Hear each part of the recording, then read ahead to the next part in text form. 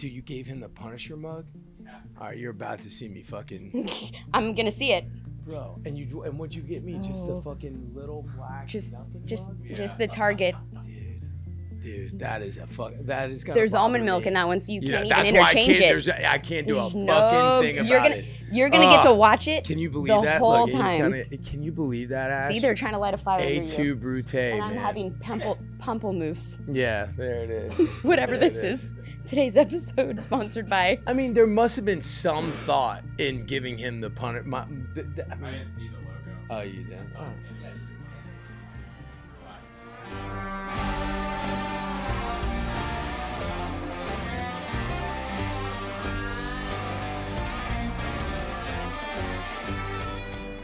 I mean, I've spent, not in a professional capacity, but we're filming, okay? No, we're just going. We're just lighting up. Yeah, we were just bullshitting. Yeah. Not in a professional capacity, but I was like, on a personal level, we spent time together, but not enough time together for me to see that sincere side of you and the compassionate side of you and the thoughtful and the very intuitive side of you, but not the vulnerable side of you. Like, we haven't been in that situation yet. Or like the side of you, like, I've never seen you get irritated or express it.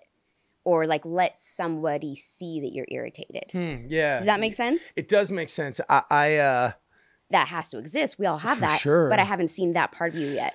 So you think you've seen not vulnerable. I've seen you make yourself, like, soften yourself for someone else's vulnerability. I've seen you become who you need to become to make the other person comfortable. Mm-hmm. But I haven't seen you put down your guard when somebody's trying to do that with you, because you're not used to being in that position, I don't think. I think you're used to being the one that is making someone else feel better, or that is emotionally available to someone else, or is hearing maybe their trauma or how you've impacted their life, including people that you also have a relationship with, not just people who come up to you on the street. I think that's what I've seen. Yeah, I mean, that's got to be exhausting. I don't know. I mean, because I think that where we mostly see each other, is around our kids' sports. Yep. Which we'll get into. Okay. But I don't know. I also just kind of, I don't know about you, but because I think kids' sports, especially sort of like to the sort of like degree and like kind of level and intensity that our kids play sports at a competitive level. I don't know, Ash. I feel like where we see each other, like at these kids games, these like super fucking intense games that bring out, I think, the best and very often the worst in folks. It's also just like it's like totally around being there for the kids. And I think, I don't know about you, but I think that whether I like try to not put judgment on whether it brings out your best or your worst, but I think it brings out your most that's where I feel kind of around kids, my kids, other people's kids. It's where I feel the most natural. I feel at this point in my life, there's no kid you really, like, kids love you. You're so yourself, you're so authentic around kids. That's a weird fucking word, but you're just like yourself. And as an only child, it's a little, who never was even sure they wanted to have a bunch of kids. Yeah. It's kind of it's interesting because I hated babies. I did not love kids when I was younger. I was like, oh my gosh, this person has siblings. If they'll just like get out of I was super independent, like typical only child. Like that was just me to a T. Yeah. And it wasn't until I had my own kid that suddenly, and he was so tough. Like, my first was so tough.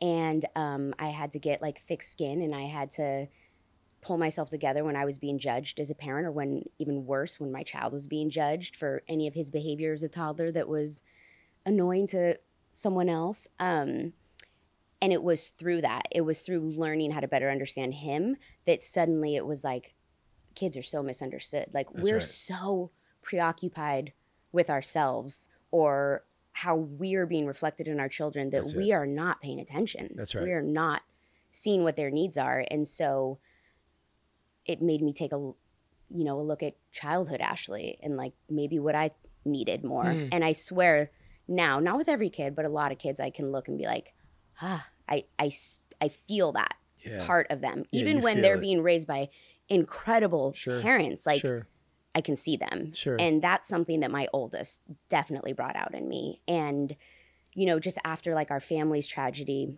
of my daughter passing,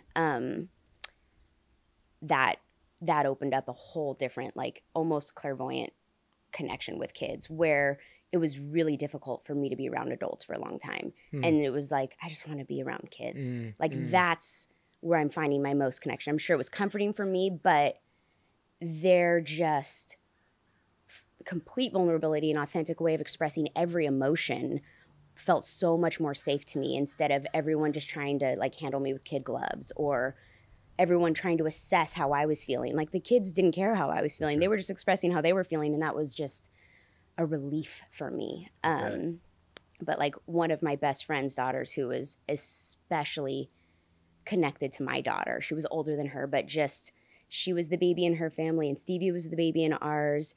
And she just had this special connection with her and like babied her. And when Stevie got sick, like she took it just as hard as, you know, Stevie's brothers did.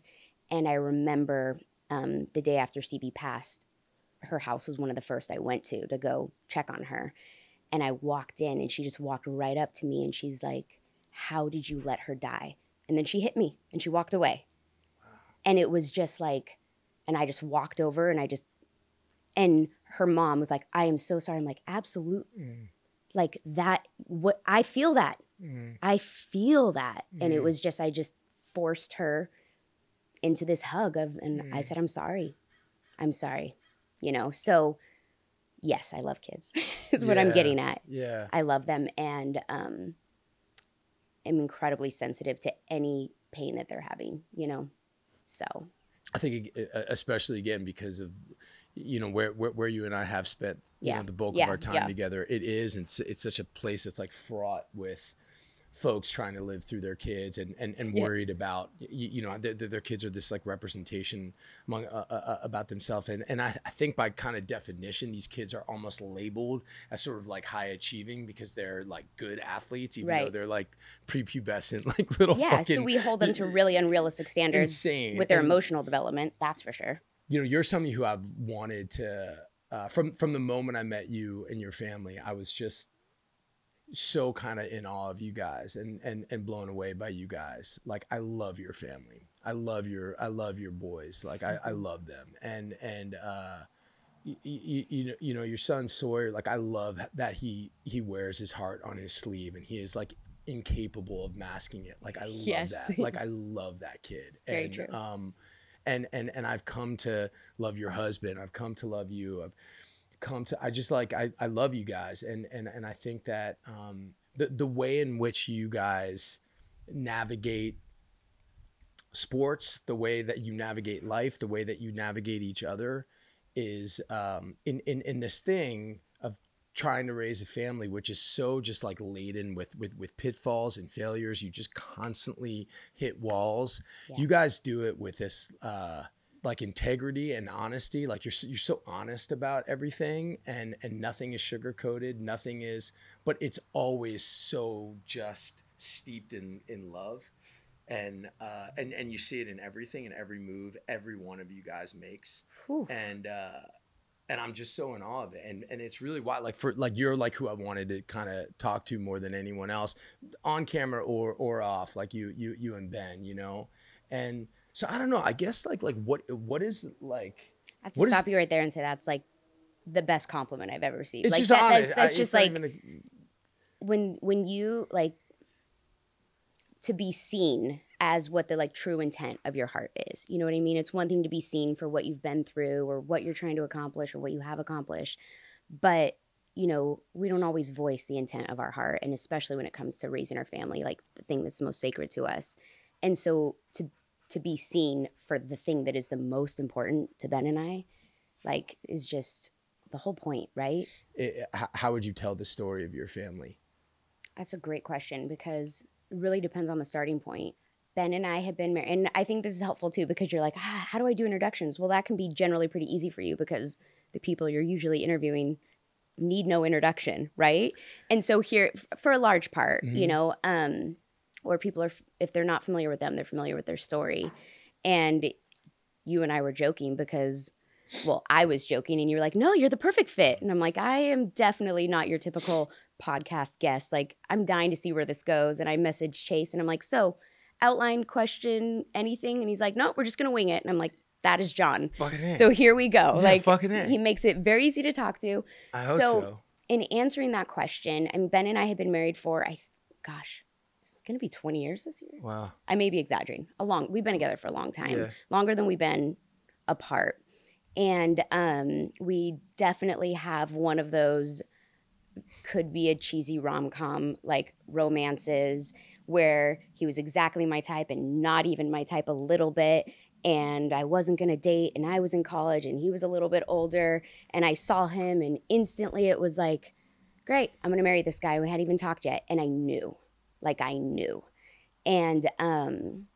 And we dated. You saw you sweeping up at yes. UCSB. I was a janitor. I mean, it was called a facilities coordinator, Yeah. but I mopped up vomit at UCSB. There you go. And his brother was a basketball coach there, and he was there for the summer being a camp counselor for basketball.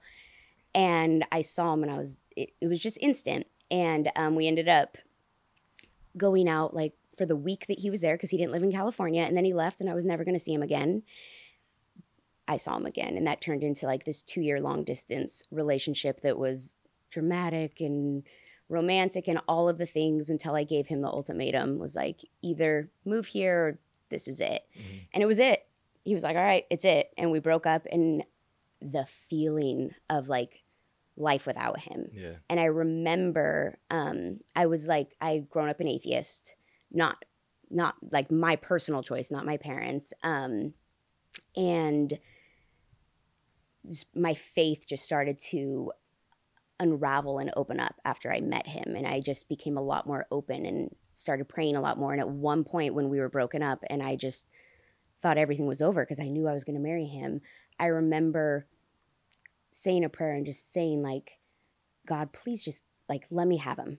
I promise you, like, you know, that whole bargaining we do with God where we're like, if you just do this, like, especially when we're younger. Totally. So here I am, 21, and I'm making a deal with God that's like, if you just give me Ben, I promise you we will survive anything you throw at us. Wow. Like, life can be as hard as you need it to be, and we will survive it so long as I have him, okay? Like, deal. And, of course, you know, 20 years later, I remember that bargain because God held up his end. Okay, I gave him to you. But just there's such a big part of Ben and I that we both just have this confirmation that, you know, before this life even, we made a deal with each other that we were going to do this with each other, that we were going to come down here, we were going to find each other, we were going to get married, and we were going to tackle whatever life threw at us. And so I think that sort of like bigger perspective has got us through a lot of the unexpected trials or helped us be more patient with each other, because it has not, like, what life has thrown at us has not been easy on our marriage by any means. And we're so far from perfect, and we're working on it every day. But we had our first son, and I was working at the time, and Ben was working. And when I was pregnant, I got hyperemesis, which I don't know if you know what that is. It's basically like you can't get out of bed. You're throwing up all the time, and pregnancy is absolutely miserable. So I quit my job and I stayed home and I threw up all the time, and I fell into like this deep hole of depression. And then my son was born, and he was the best thing to ever happen to me. And I had not postpartum depression, but I had postpartum anxiety. And I just lived in constant fear that I was going to lose him. And it was mostly this constant fear that if something happens to him, I will not be able to go on. And I didn't want people to hold him, and I didn't want to leave the house. And I would like check his breathing 1,000 times a night. And it was obsessive, and it was all consuming. And it took months before I realized that this was an actual hormone imbalance and disorder that women suffered from. But I just thought, I suck at this. And so it was a little like I had already started to get better before the option of medication. So I pulled through that just in time for my son to be the most difficult newborn that ever existed. Yeah. And he had sleep apnea, and he was sensitive to foods, and he was sensitive to light, and he cried all the time, and he was simultaneously the happiest baby in the world and the most miserable. And I was convinced that I was the problem. I was convinced that I was not cut out for this, and that I wasn't good with kids, and that I wasn't like he was the best thing I had ever done, and I was failing him. And it put a lot of strain on our marriage, and we just kind of started to coexist, and it wasn't really a partnership. We were just in survival mode. And it was a couple years later, you know, that we learned a lot more, and that we were able to get our son a lot more help and services, and we started to educate ourselves on, you know, a lot of the sensory stuff that he was dealing with and the speech delays. And it was through that learning process that I built up just so much resilience, not only as a parent, but just like as a human. And I remember calling, like Googling every child psychiatrist I could after a meltdown, and just thinking, I'm pregnant with my second at this point.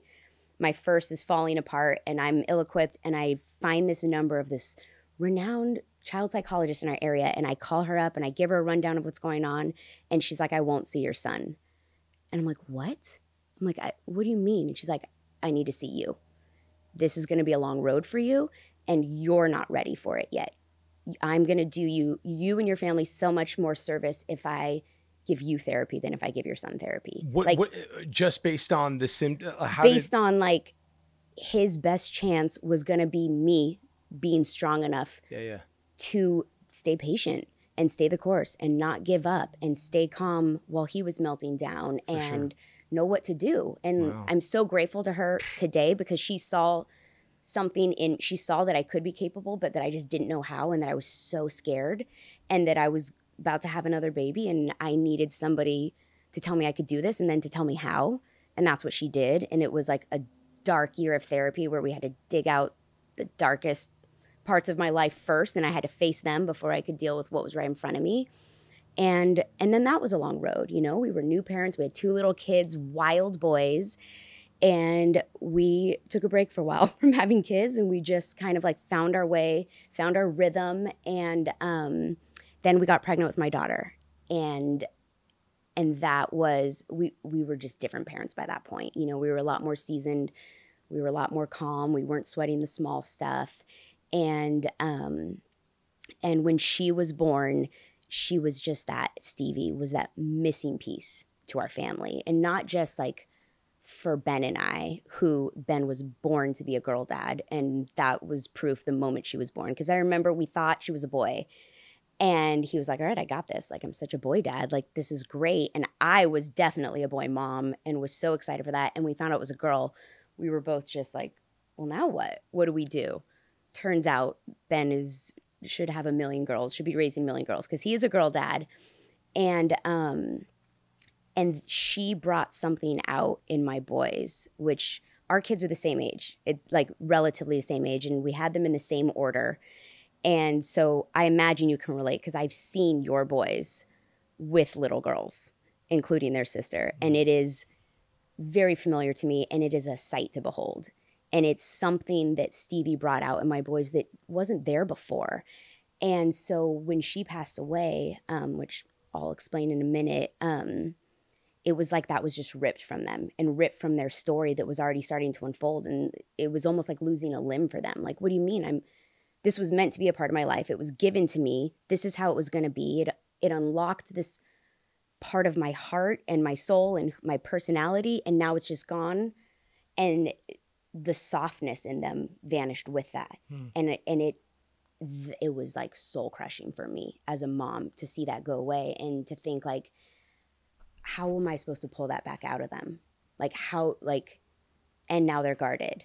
So, Stevie was 2, and the spunkiest, spiciest little 2-year-old ever, and meeting all of her milestones and doing great, and just my little sidekick. And then, then she was talking, and then she just started talking less.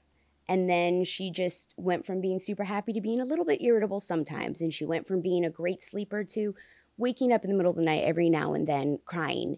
All things that didn't faze us, because we had already dealt with the impossible, that we're like, we got this. She's just terrible twos. And as her speech started to not improve, as a mom who'd already gone through this, I recognized the signs, and I got her evaluated for autism. I got her evaluated for speech delay. We got blood work. We did all of the things, and everything kind of came back as she's just a little delayed. She has older brothers. She'll catch up. Everything else about her is like perfectly normal. We don't see bigger problems here. And my gut was just knew that there was more. And we were at the height of the pandemic. The kids were now out of school. We were in lockdown. And this was, when I say the height, I mean like we were only allowed to go to the grocery store during a certain time of the day. All doctors' offices were closed. No one you knew was going to the hospital because we were terrified. We still didn't know, like, if we caught this, were we going to survive? I mean, it was literally The Walking Dead. It was like, are we going to turn into, like, what's going to happen? So we're living in the state of fear, right? And we're in our house and we're just locked down in our little cozy isolation. And it was just like overnight, her motor skills started to decline. Suddenly she would like walk a little crooked, or she went from being like super agile and athletic to not catching the ball when we threw it to her, and she wasn't sleeping anymore, and she would have temper tantrums, things that she didn't really do before. And one day she would just like stare off into space for like a minute, and then she would come back to us. And I called her pediatrician again after the blood work came back normal, and I sent her pediatrician a video because we couldn't go see her, and I said, look at how she's walking. Like, she's stumbling and she's bumping into the wall just walking down our hallway. And the pediatrician said, I want you to take her to Children's Hospital right now. I'm going to call ahead because, again, you had to call ahead to even get in. Right. And I'm going to make sure that they have like a safe wing for you to go into. And so it was like 7 at night, the night before Easter. And I remember Ben saying, like, let's just go in the morning. Like, she's been walking like this for a couple days. And like the boys have Easter baskets in the morning and we have a whole thing. Like, she's almost ready. It's almost her bedtime. And my gut was like, I have to go now.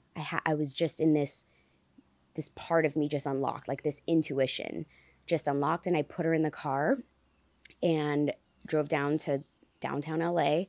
And I just remember on that drive, like she's in her car seat and she's just babbling back there and she's not crying. She doesn't know where we're going. And I'm holding the steering wheel like in the car by myself. And I'm just like squeezing it and just like knowing I'm driving into like a new chapter of my life. Like just my gut knew. Yeah. I didn't know what I was going to face, but I knew like they weren't just going to send me home. Like I just knew. And we got to Children's Hospital and, you know, I never saw another child the whole time I was there.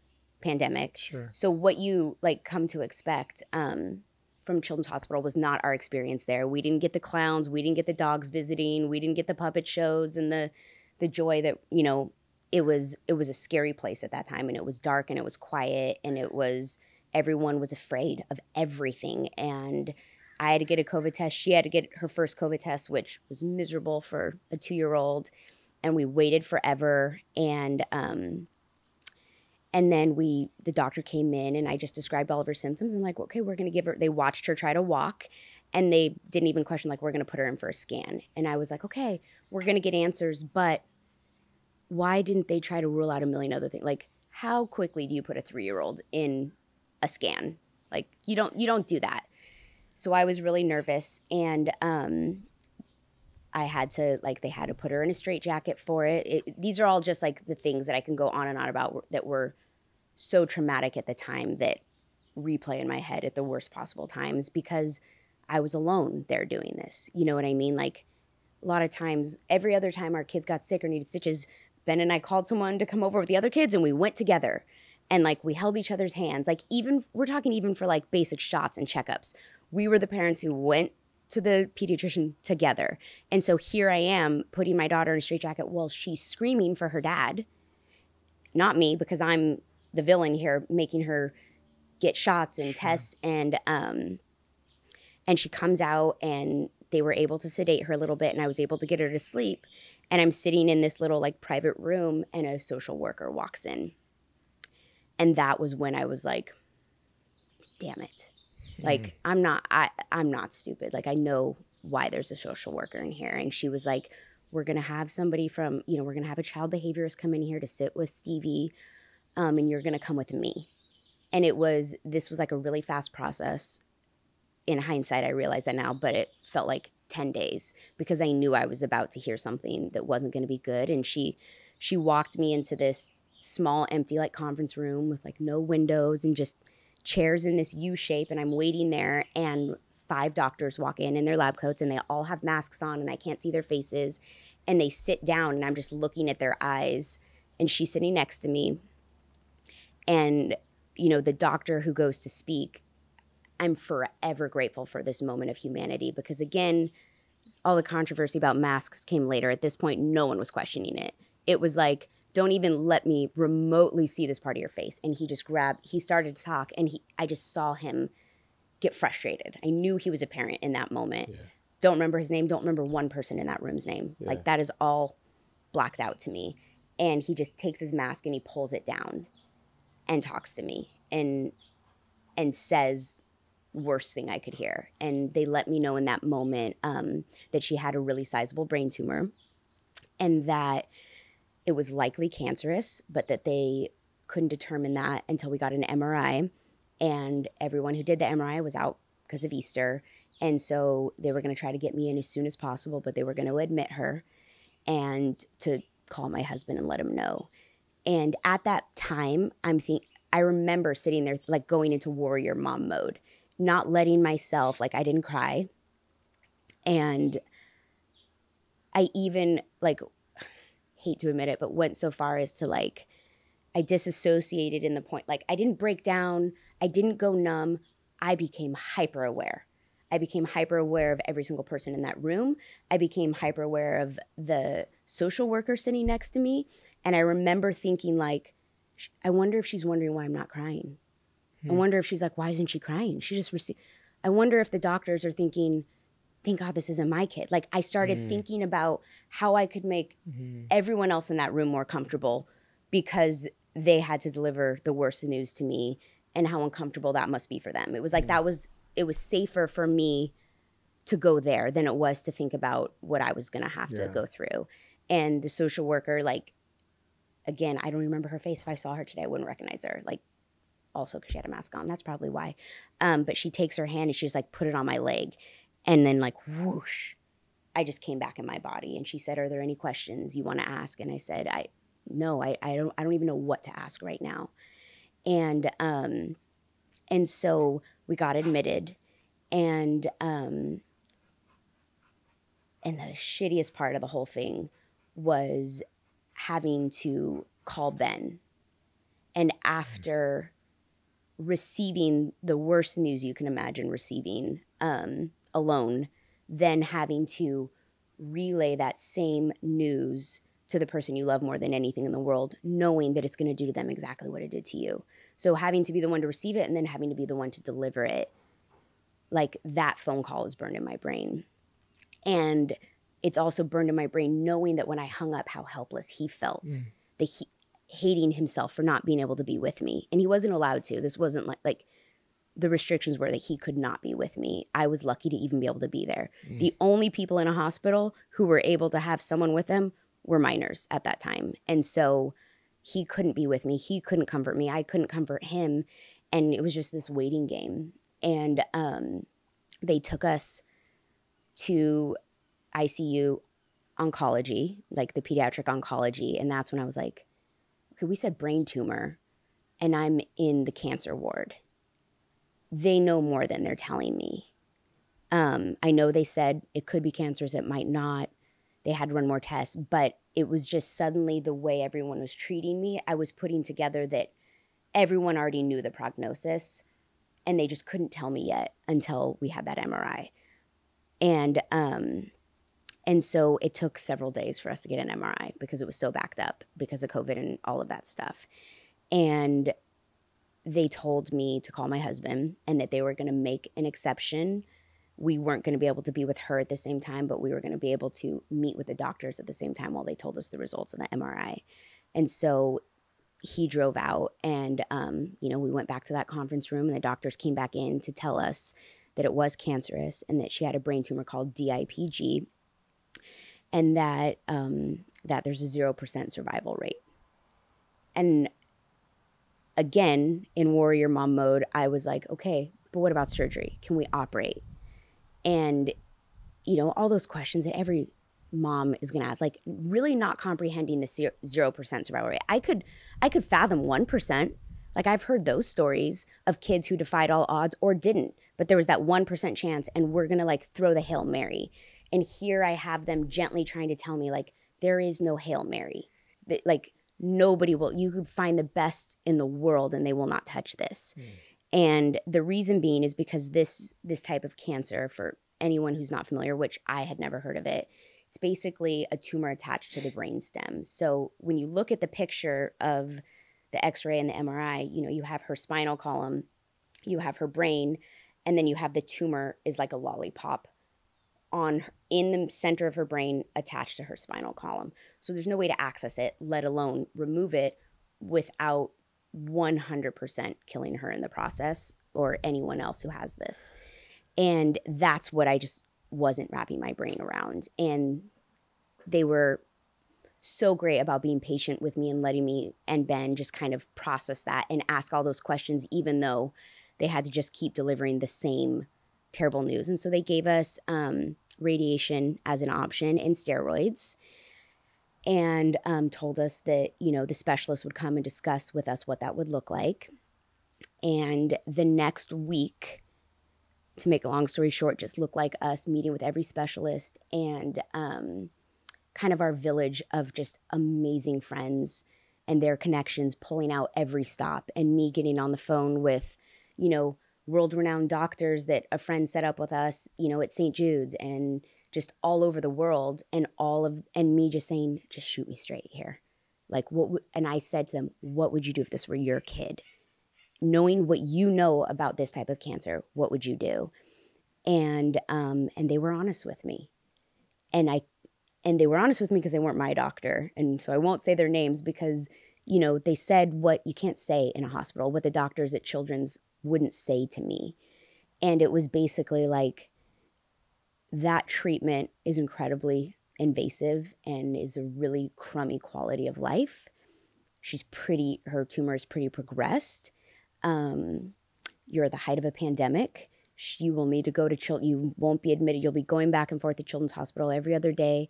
And because she's so young, you're going to have to fully sedate her for radiation, like every single time that you go, which is several times a week, which is not healthy for her anyway, and it's no quality of life.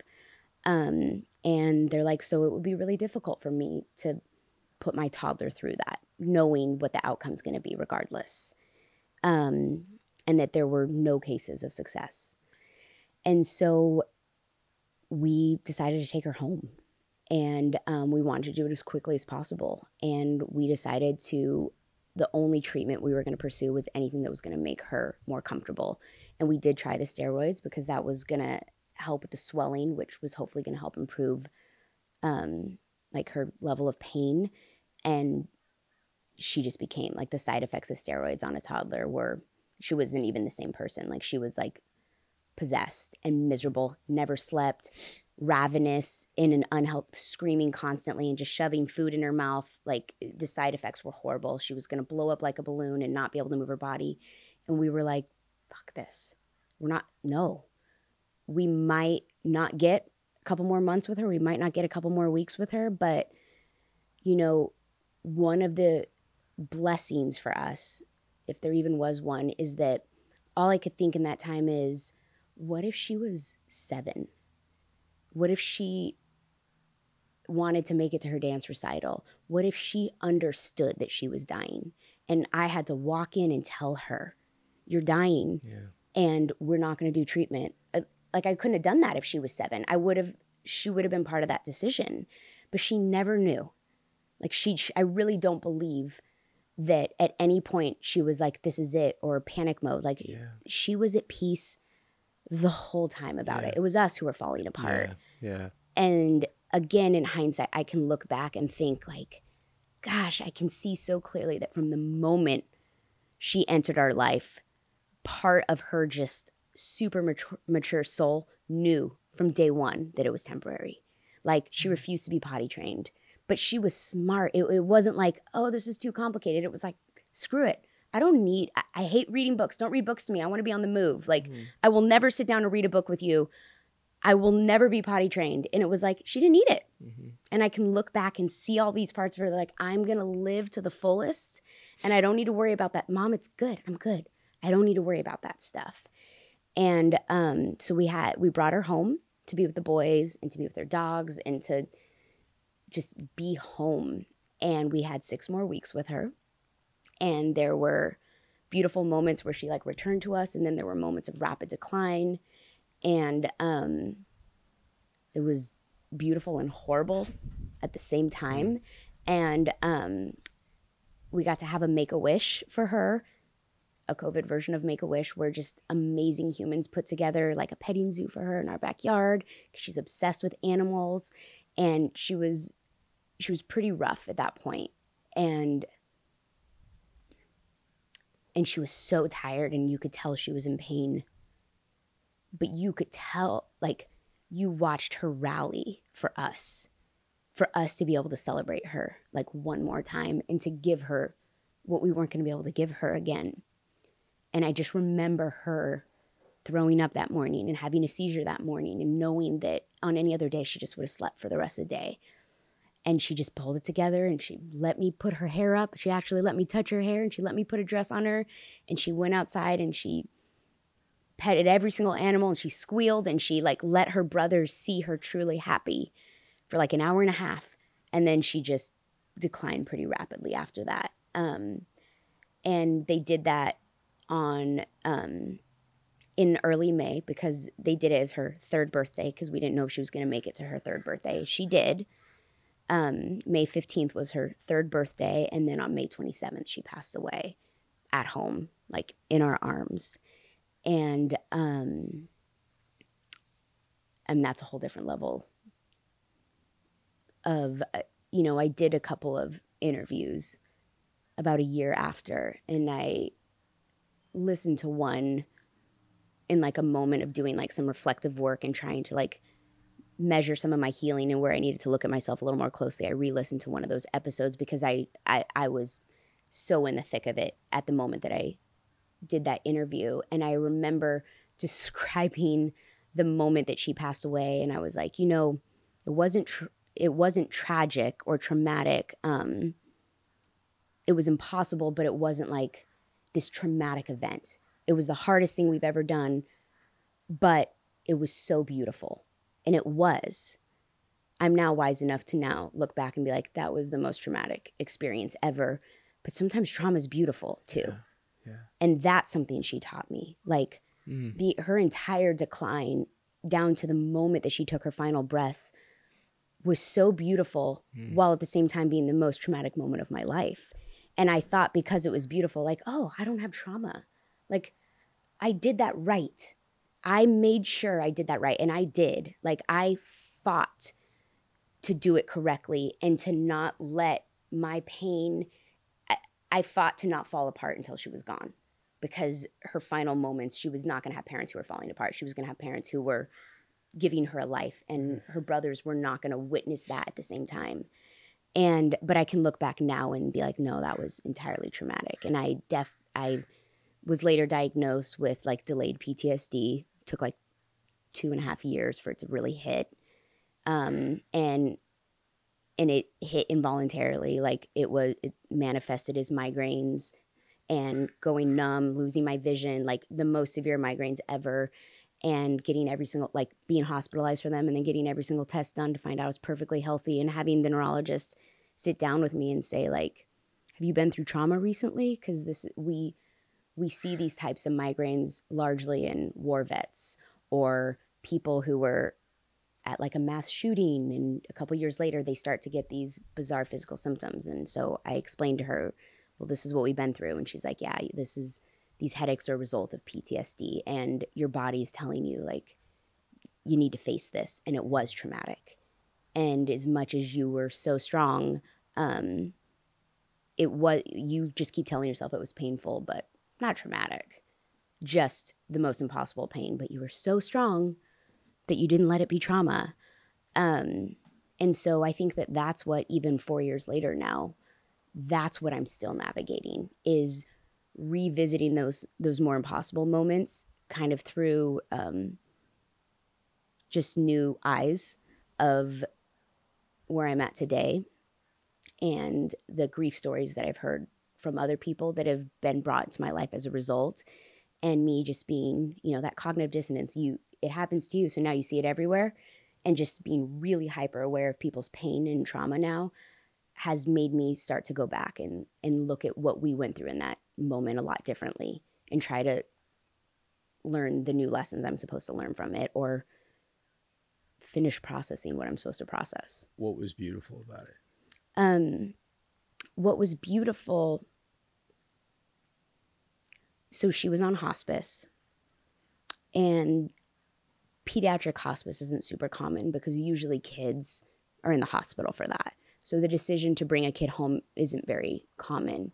And when we made that choice and the doctors kept giving us every option of treatment, which, by the way, I have to say, like, as a mom who very openly shares our experience online during this time, I've also had the opportunity to talk to many parents who have, since Stevie passed away, are now navigating the same thing with the same diagnosis with their young child that we went through. And I'm, you know, when I know that I can actually be emotionally available to them, it's the first thing I say yes to. When I know that I'm could actually be of help, where I'm in a place that it's not going to set me back too far and I can actually be a support, I'll talk with them. And a lot of them have made a very different decision than what I made about as far as treatment. A lot of them pursue treatment. In fact, most people do. And they have my 100% support. Like, I understand every reason they made that choice. If I went back, would we have decided on treatment for her? Still no, because that was the right decision for us in that moment and for her. And so that's never me saying, don't pursue treatment. That's me saying, this looks different for all of us. And like, you just have to make the decision that is right for your family. And doctors are incredible. Mm-hmm. And I'm so grateful for them, but they aren't going to have to walk in the shoes that you're going to have to walk in, or your child. And they're also very limited in what they can tell you as far as what your options are. They're just there to provide a medical service. And our doctors did it with the utmost compassion and care, but they also didn't get to say, take her home. Right. Like, they were there to pursue treatment and to fight it. And they were trained to fight. Right. And I just wanted her to live. Yeah. I didn't want her to fight. Yeah. I just wanted her, I wanted her to fight if there was hope. Yeah. And I knew that a lot of people weren't going to understand our decision, and that didn't matter. Yeah. But I also knew that rather than become like defensive about our decision and F you to the people who didn't understand, I knew this was an opportunity for common ground, because people who didn't understand our decision to not pursue treatment, that was coming from a place of love. Sure. That was coming from a place of not wanting to lose her too. Sure. That was coming from a place of fear from them, and a place of doing anything to avoid the pain that was going to come from this, and not wanting to watch her die. Sure. And just like, I mean, I got nasty messages and hate mail on, you're killing your child, you're letting her die, you're giving up on her. You say that you believe in God, well, you don't understand the miracles that he can bring. And so when I went to tell the public what was going on, because I did share our journey along the way, I had to say to people, like, I'm here to deliver worst case scenario. And there's no way to put worst case scenario into words. There just isn't. So I'm just going to tell you what's happening. And, you know, I informed them of her prognosis. And then I said, and we've decided to pursue no treatment to bring her home with her family. And I know not a lot of you will understand that decision. And I know a lot of you are grieving this prognosis because you love her just like we do. And I need you to know that we would fight and we would do everything in our power to save her if we thought it could work. But that we're surrendering to this prognosis because we do believe in miracles, but miracles do not always come in the way that we want or the way that we hope. Mm-hmm. So that was my way of telling them, like, you can keep praying for miracles, but her living is not going to be this miracle. It's going to come in the hearts that she restores and the connection that she develops in her legacy. That's where these the people, the relationships that have been brought into our life. And your boys. Those are the miracles. And I think that she always knew, like, her purpose was that. And the miracles that it was for our marriage. Like, we were, you know, let this because I don't want everyone to have to learn this lesson by losing the thing that's the most sacred to them. So I try to share the lessons that I've learned, because it's like, here's the lesson I learned. I really hope you don't have to go through the impossible to, like, just listen, just please listen. And we were those parents that we still are, and we have to fight. We were the parents who loved each other so much, but we were coexisting and we were becoming less and less connected every single day. Right. And we were never gonna separate. We were never gonna divorce. We were always gonna love each other, but we were just surviving and, driving kids here and driving kids there and navigating this, and both consumed with work and all of the things. And when she passed away, I looked at Ben and I said, like, I cannot lose you too. We lost her. I cannot lose you. Like, you need to stay with me, because she sacrificed herself for us. Like, literally, she sacrificed herself so that we will start living. Our life was beautiful. Like, it checked all the boxes technically, but we were not living. We were surviving. We were just going through the motions of, like, getting through each day of having young kids and bills and all of the stuff, and a way overpacked schedule. And we weren't living, and we weren't taking deep breaths. And I just said to him, like, this is part of her sacrifice, was for you and I to not just coexist anymore. Did you know that instantly? Yeah. Like, that was I knew it before she passed away. Yeah. Like, a big part of our story is, Ben was, part of why I fell in love with Ben was he was raised very differently than I was. A little bit of his backstory, and he was raised in a, very religious family, very close family, a large family. He's the middle of 5 kids, parents who stayed together, church every single Sunday, never had a drop of alcohol in his life, never had a girlfriend until me, like, just a very, like, just this idyllic, I always compare it to Full House, even though they were so dysfunctional, but just like this, like, at the end of the day, dad sits on the edge of your bed and pats you on the back. And it was so, like, beautiful to me, because when I met him and saw just, like, his innocence and his purity, but also his complete willingness to step into anyone else's pain and go there with him. He might not be able to relate, but he was going to get in that trench with you. For sure. And he saw the broken and the hurting. And it's probably why he saw me. Whereas I had a very different upbringing, and I never had to doubt whether I was loved. I was so loved and adored and taken care of growing up, but there was so much dysfunction. And then I was an only child, an atheist on top of it. Like, it was literally a polar opposite upbringing from him. And so when I met him that first time, I think that's a big part of what I was drawn to, was like, that's how I want to raise my kids. But with the balance of, like, reality of, I want you to have this idyllic life, but I'm also going to teach you about how unrealistic this is. This gift that we're giving you is not what the rest of the world is getting, and you're going to have to, have compassion for that and be the change, right? That was just kind of my very young, idyllic fall in love with him, and this is the future we're going to build, and I'm going to do it differently, and I'm going to break those generational curses, and I'm going to marry the dad that I never had, my absent dad. I'm going to marry the guy who is going to be the perfect dad and the supportive husband, and, just what was missing from my life. And so any time in our marriage and his parents that something hard happened, it was really tough for him. And no one was more willing to face it head on, because nobody was full of more love than that guy. Totally. Like, no one. But he did not have, there was no scar tissue there. Yeah. So it was like a fatal blow almost every single time. And me coming over and thanking him for being so willing to take the fatal blow, but having to pick him up and be like, okay, ready? We're still in this. Like, the fight is not over. And when we got the news about Stevie, like, after that meeting, I thought, like, there was a period of time where I thought I lost him. Like, I didn't know if he could come back from that. And he shut down. And it was like, the more he shut down, the more I buried my own pain, fully aware that I was doing it. This wasn't like a denial, like, oh, put this shit away. Like, this was like, this is not the time. Yeah. You will not break right now. Yeah. You will show up, and you will be, not only, you're not going through the motions, you will show up and you will be fucking present for every moment of this.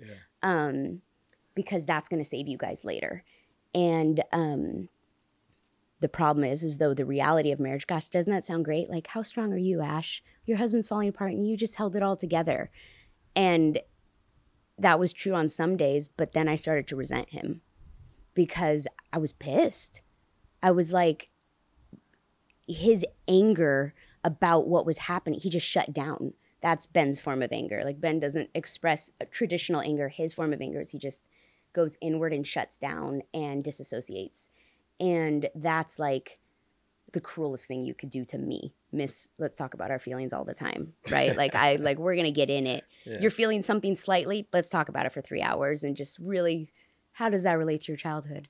And so when we were experiencing the most impossible thing and he just shut down, I started to get mad. And I started to like, what started at first as me just being patient and gently coaxing him out turned into me being like, hey, I need you to pull this together, not for me, but for them. Mm-hmm. Like, we don't know how much time we have left with her.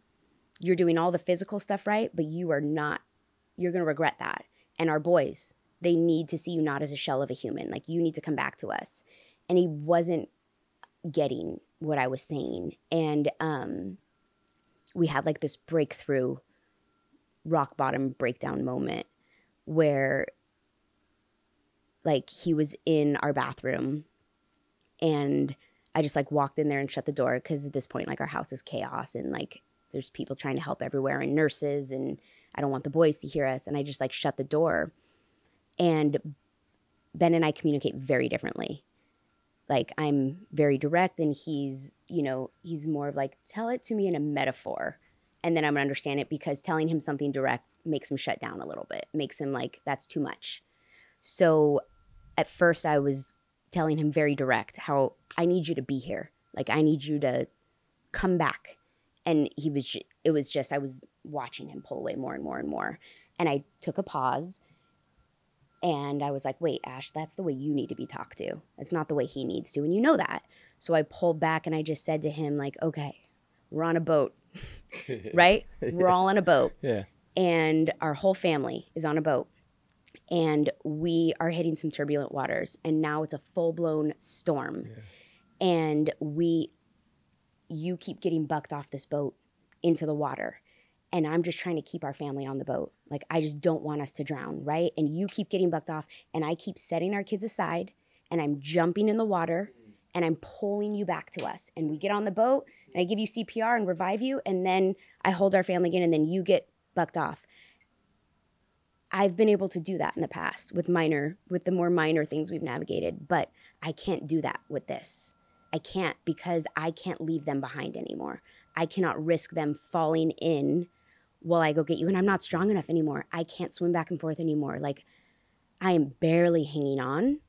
And I don't need you to be happy. I don't need you to be the strongest person in this family. I just need you to stay on the boat. I need you to be willing to stay here with us. Like, willing to fight to stay on the boat, because I'm not going to keep jumping in.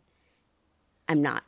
I'll never leave you. We'll be together forever. I will love you forever because I know exactly why you're falling in. I want to fall in too.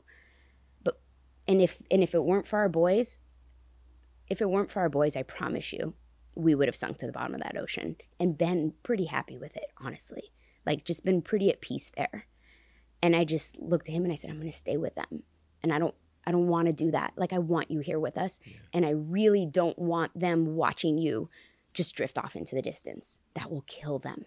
It will kill them to lose you too. And it will kill me, but I'll do it and I'll go through the motions and I'll never leave your side, but I can't jump in anymore at their expense. And I just saw this like light bulb moment for him. Wow. Of like, and he was like, I'll get on the boat. Fuck yeah. I'll get on the boat. Like, I get it. Okay. And from that moment on, we'd only been home with her for about a week. So like, it felt like forever. But I don't sit with resentment for very long because it just eats away at me. I'm like I said, an over communicator. So I would say about a week of me letting him fester and just, this is natural stages of grief. And then I was like, we don't have much time. We got to do this now. And so from that moment on, like, we had our moments, but he was incredibly present and we were partners through the whole thing of just like, this is going to look the way we want it to look. Like, this we're going to give her the last final days as much as we can as what we want. And so back to hospice. There wasn't like a lot of pediatric hospice options at this time. And so dear friends of ours who work in the industry, they were like, hey, they don't do peds, but these specific nurses that work there are the perfect fit for your family. And this is who we want you working with. So we started working with them, and these nurses would come over, and the last thing you want in your house ever, really, for like periods of time is a stranger. Yeah. Let alone while your daughter's dying and your family's falling apart, is like a stranger telling you what to do or just being this presence. And I was just like, you have got to be kidding me. Like, I don't want to have to be on. I don't want to have to ask if they want water while I'm falling apart. Totally. Well, these two superhuman nurses changed everything for us, because it was like this immediate connection. I still have relationships with them. And, you know, one of them has a Stevie tattoo now, and they just became a part of our life. But they taught us like what to do and how to do it right. And they said, like, this is part of why I'm so open, is because of what they taught us. And that, you know, they said most families that they go be with them while their loved one is dying, like, just aren't willing to do that. They're in so much pain that they're so wrapped up in their own like grief and what's about to happen, that they later have a lot of regret that they didn't, you know, that they weren't present for those final moments. And like, we were just, by the grace of God, in a position to receive the advice they were giving us about how to navigate this. And we took it. And that's why it was beautiful. Like, when we knew it was time, one of our nurses, Barb, she was like, I want you to just light candles everywhere. We're getting rid of all of I don't want this to look like a hospital room. All that hospital equipment, get it out of here. I don't want it in your vision. I don't want you to see it. What are songs that are meaningful to you? Let's get those playing. Just get that she can't see much right now. So let's light the candles and tell her over and over that you love her and that she can go to the light. Like, they just really walked us through that. They helped us be aware of like just the presence of spirit that was in that room in that moment. It was so like, you could feel it. God was in our house, like thick as you can imagine. You could feel it. And the people who were like, a lot of the people who were closest to us came over to say goodbye, and they would just like, we still all talk about it to this day. I get the chills. And they walked in, and it was almost like walking into heaven a little bit. And that, like, I won't ever feel that again in this life. Like, I just won't. Very few people ever will. And what breaks my heart for so many grieving people is, like, we all have access to feel that when we're losing someone we love. It's there. When anyone's passing away, it is there. But we get in the way. Totally. Our pain and our fear gets in the way of us being able to access that. And we were in a headspace and surrounded by enough people that were able to keep us there in that headspace. And I was also really protective of our space and keeping it sacred and who we let in. And, you know, there were a lot of moments where I recognized I wasn't the only one grieving, and her grandparents were grieving, and her great-grandparents and her aunts and uncles and her cousins and our best friends were all grieving immensely. And it wasn't just me. And here they were in the midst of their own, for a lot of them, the biggest loss they would ever experience in their life.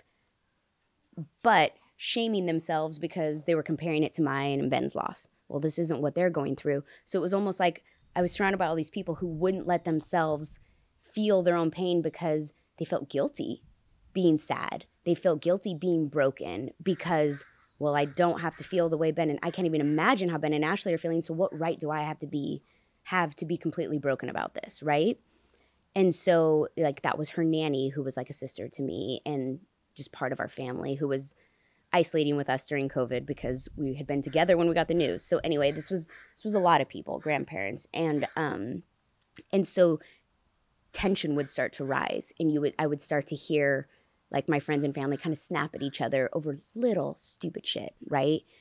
And some members of my family feel like the other members weren't being sensitive, and maybe they weren't, like, they weren't wrong. And I remember just like kind of calling everyone together and saying, we're gonna say a prayer now, because I knew that if I just talked to them like a lecture, no one was gonna listen.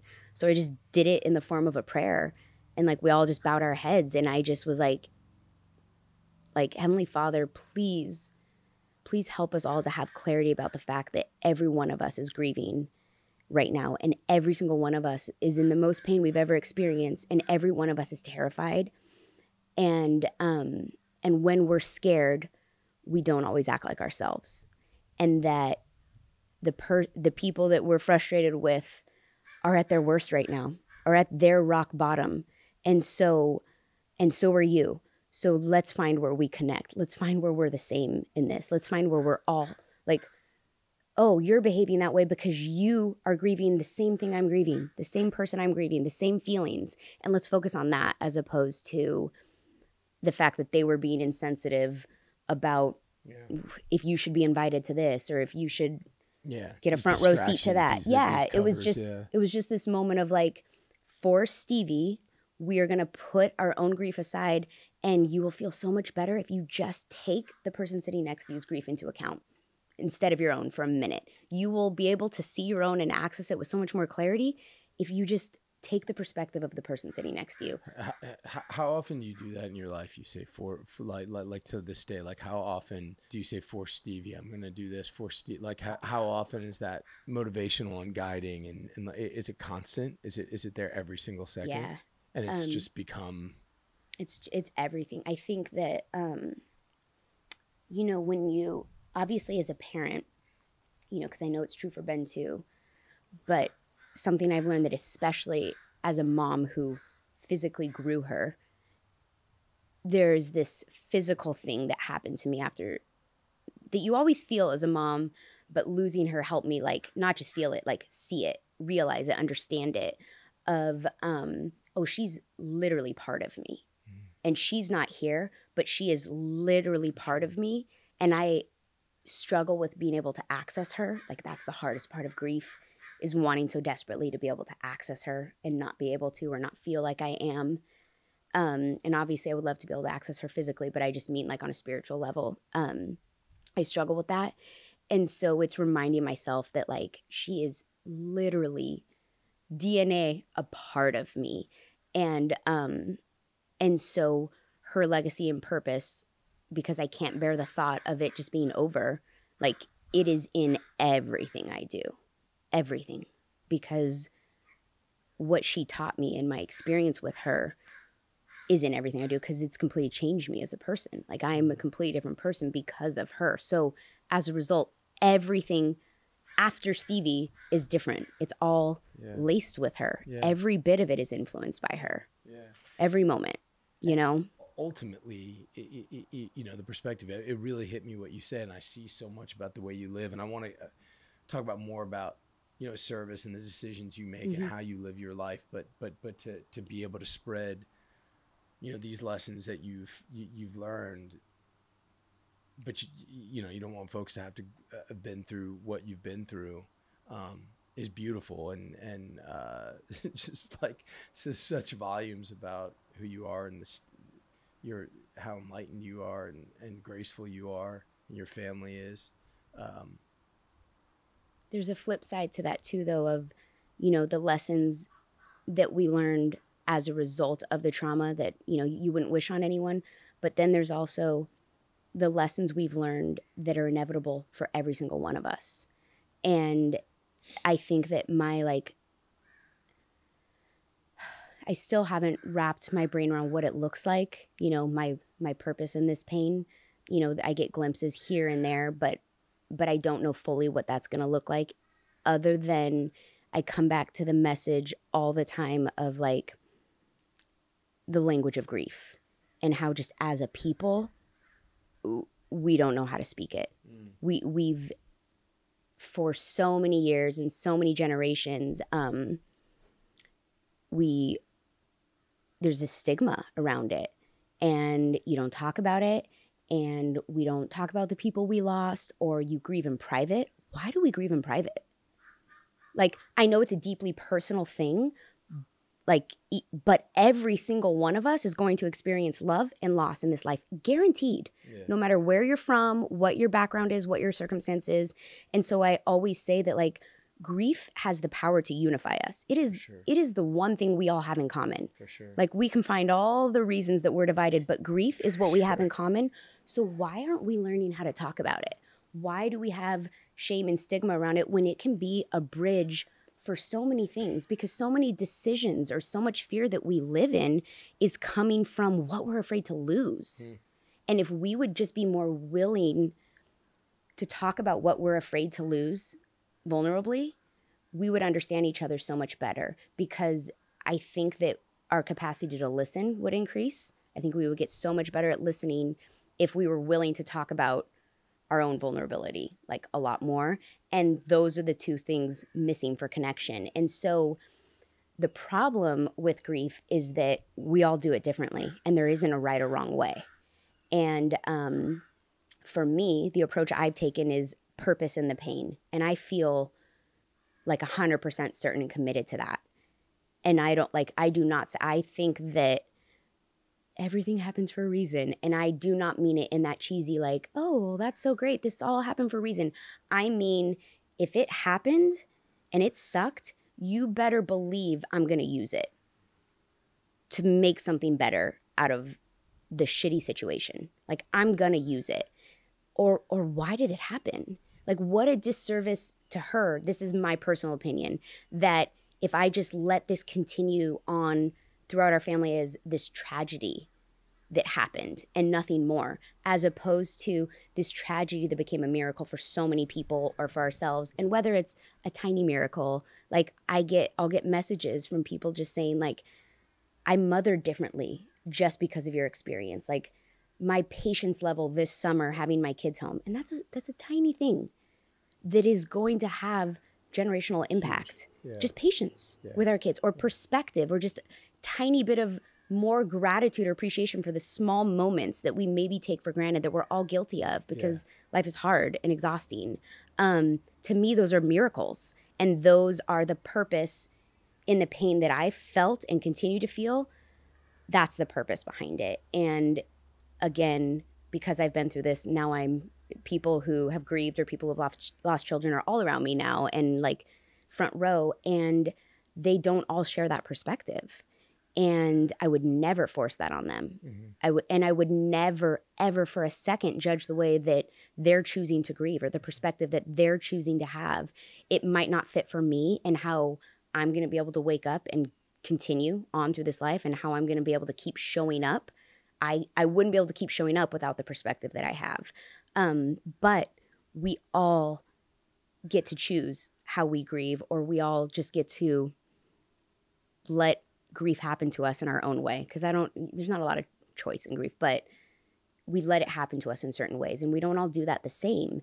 And we are so quick to judge the way the others grieve. And I know I've been judged, and I know that prior to going through my own grief, I'm sure that I judged others or had opinions on what they did. You know, she passed away. Go ahead. No, you. Well, I was just going to say that when she passed away, we didn't get to have a funeral because it was COVID, and we were only allowed to have 9 immediate family members outdoors at her burial. And I remember thinking, like, just another freaking tragedy of this whole thing. Like, are you kidding me? Now I can't even like honor her death.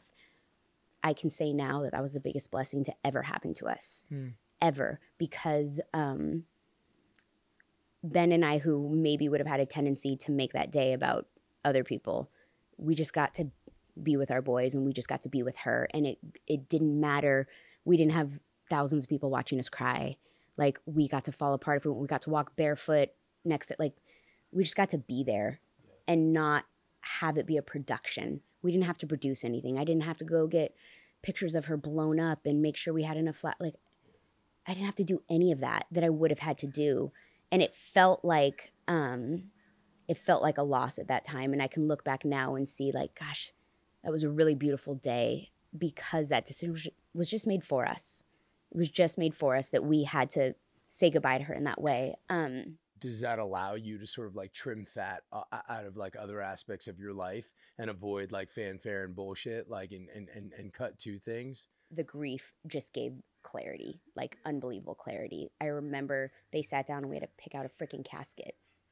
Like, here's a catalog of these little tiny miniature caskets, and I'm going through and they're all glossy and ornate. And again, so many families choose that. And that's beautiful, and that's their personal. And I looked and I was like, and I called up my friend, and he cut a tree down from his property, and she got the most simple pine box, and we went over to his house and we put paint on our hands and we put our handprints on her tiny pine box, and then she gets to become one with the earth. And that's because just in that moment, that simplicity felt right for us. It just, it felt right. And it was just simple, you know? And that's what I was saying is those were our choices.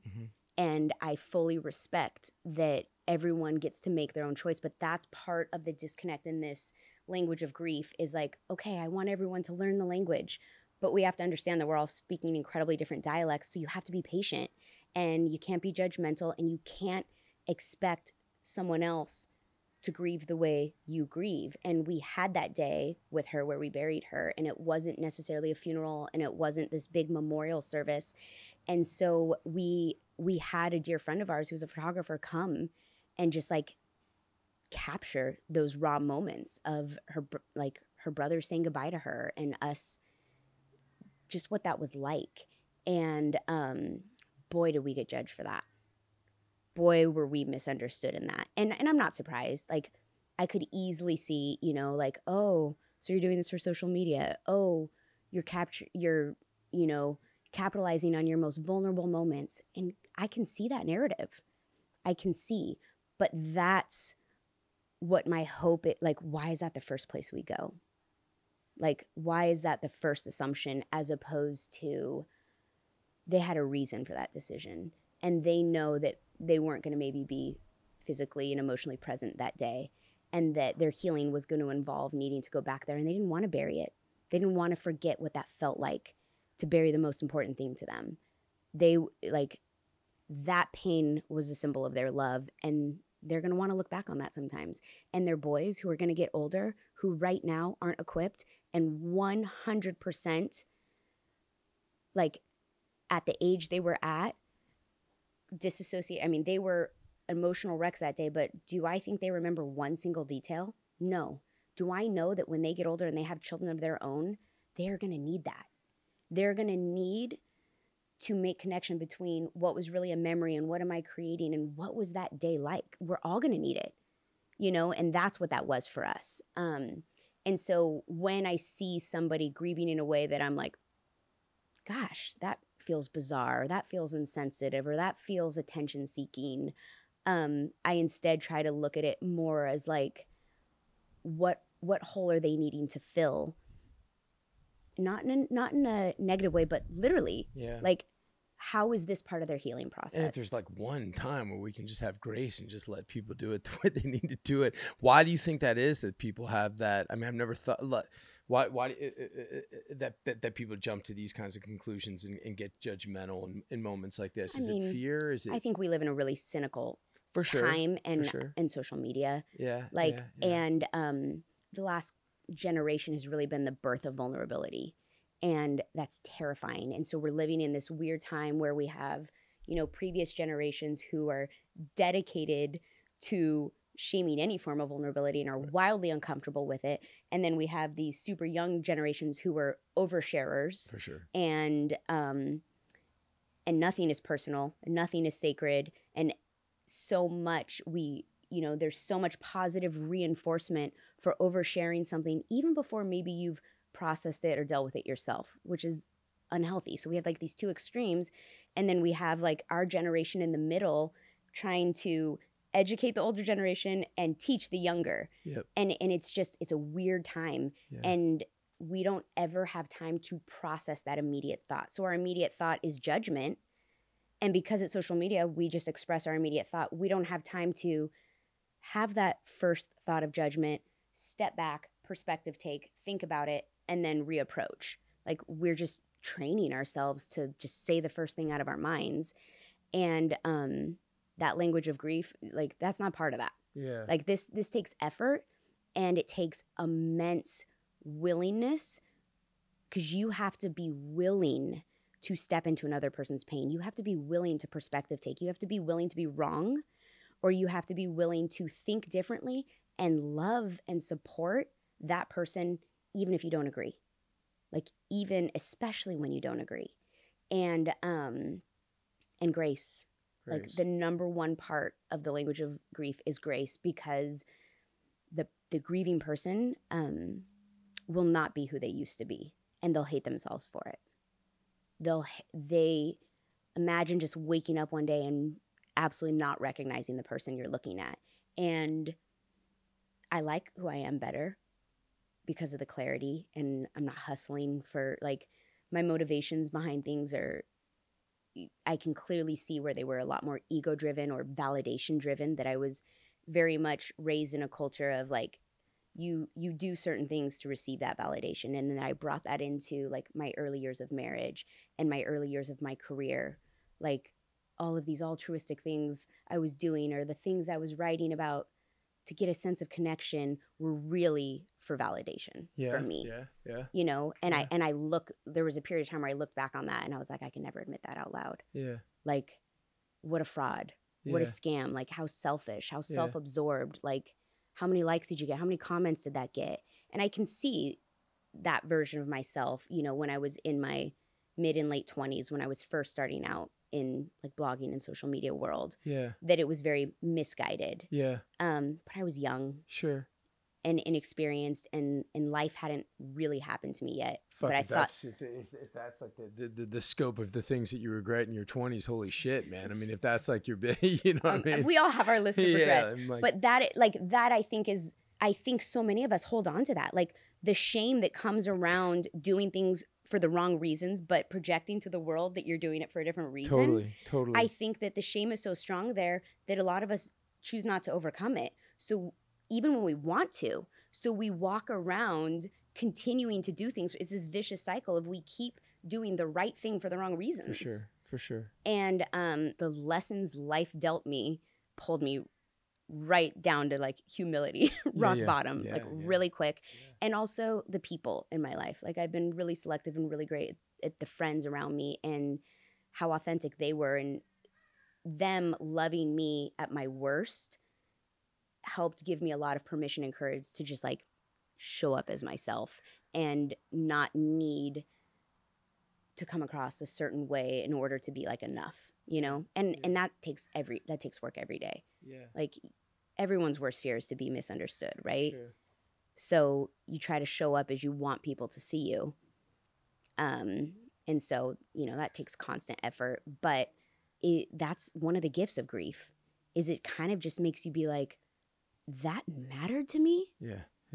Like, are you kidding? Yeah. So many people would say, like, when Stevie got sick and I was writing about it and it went viral, like, it was getting, I mean, I wasn't really aware of it at the time. Like, I was hearing about it, but I wasn't processing. I'm like, yeah, that's great. Okay, good. Cool. The blessings I was seeing in it was like, now I'm getting a call from this doctor because they heard about her story and like, oh, I can get more information. Or look how much quicker Make-A-Wish happened because they saw it on social media. And even though it's COVID, the florist is showing up for free, and the balloon person, like all of these people just, you know, celebrities showing up to send her a message, like these just beautiful little miracles that came as a result. Like I was able to recognize and appreciate that and acknowledge that there's so few people's experience, and that we were really blessed with those bits of light, mostly for our boys, because they needed that. You know, we have Aaron Rodgers show up on our doorstep, mask free, hugging our kids, just like, whatever, give me COVID, like your boys need hugs. And just like being in our house. And the day we buried her, like being like, I want to be respectful of your personal space, but if it would help if I was there, would your boys like to see me today? And we were just like, yeah, they're too young. They cannot sit. They've buried their sister today. We're not going to hold vigil of depression. Like now we're going to celebrate, you know? So a lot of those really beautiful, amazing things happened. And I'm just so aware at how few people's grief experiences that is shared by a whole community or a village, and that a lot of people do this alone. Yeah. A lot. Yeah. And, you know, there have been so many times when I've isolated, but I've had a village there to make sure that I didn't disappear. And that a lot of people disappear into this. And I can't pretend to fully understand that, because that wasn't our experience. Like, we very much had a village and a community. And even when they weren't around us, we felt it.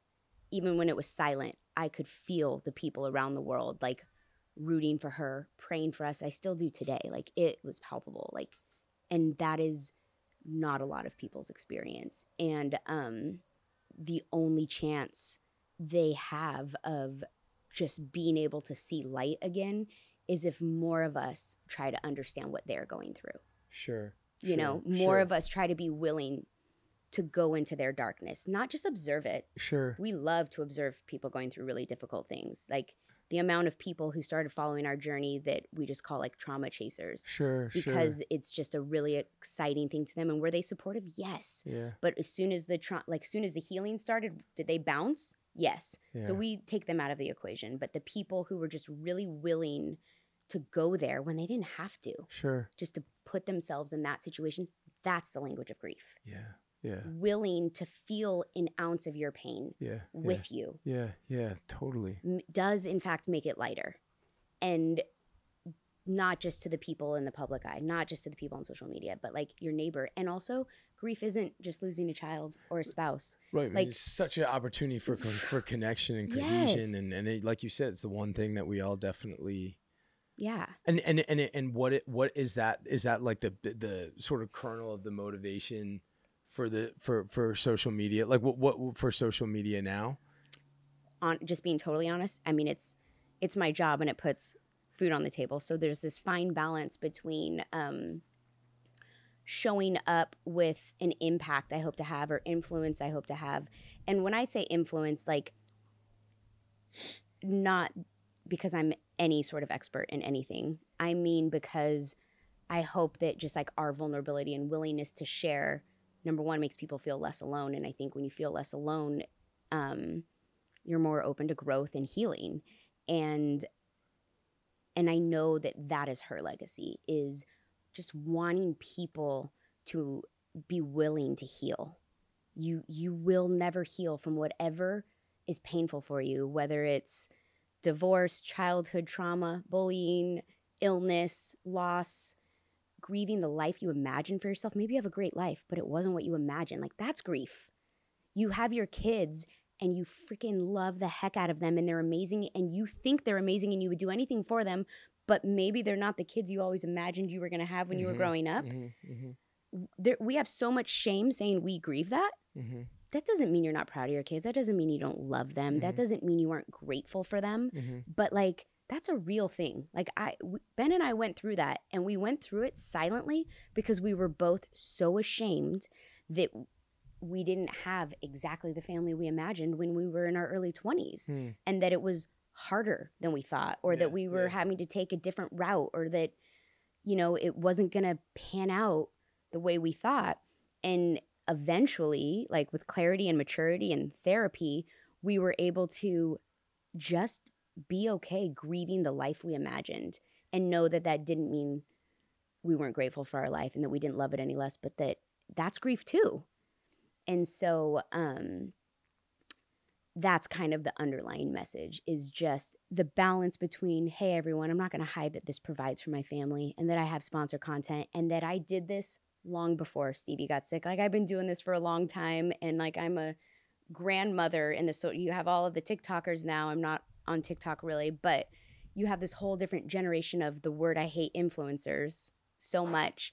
And I am definitely considered a grandmother in that area, like one of the OGs when it was Blogspot. And I'm looking at all these youngins out there, and Ash, I mean, this is something I know so fucking little about. But like, when you came to the, you know, we were at that basketball tournament. I think there was like some Ojai moms, like they started like shrieking when they saw you. Well, you're like, oh, here they come to get an autograph from the Punisher. Yeah, I was like, what can I do for you guys? You want a selfie? You want me to take it? Who the fuck are you, asshole? Like, holy shit! I was like, wow, it's like that. That's fucking. No, that was funny. I remember that moment because I also remember that was that was sort of the birth of, you know, me opening up to you and also to your wife, who I just feel this very different, special connection to that I hope she shares. We haven't really talked about it. Like, we've gone deep without going deep, because she reminds me a lot of Ben. Like, Dude, Aaron when you were saying that about Ben, I was like, I know what that's like. She reminds me so much of Ben, and like for whatever reason, I'm attracted to that personality. Like, I'm like a magnet. Yeah. And I just think that like they're the yin to my yang, perhaps. Totally. And like the balance. And sometimes I can be like a whisperer to that type of personality type, where it's like, hey, you're on guard. You're protecting your feelings. You're protecting your pain. I'm gonna get you a fucking loudspeaker for that whisper. I mean, I wish I had. I wish I could do that. More so, it's like, I'm just gonna create a safe space for you to do that here, and maybe you'll never feel comfortable talking about it, but maybe you'll feel comfortable letting me be your voice.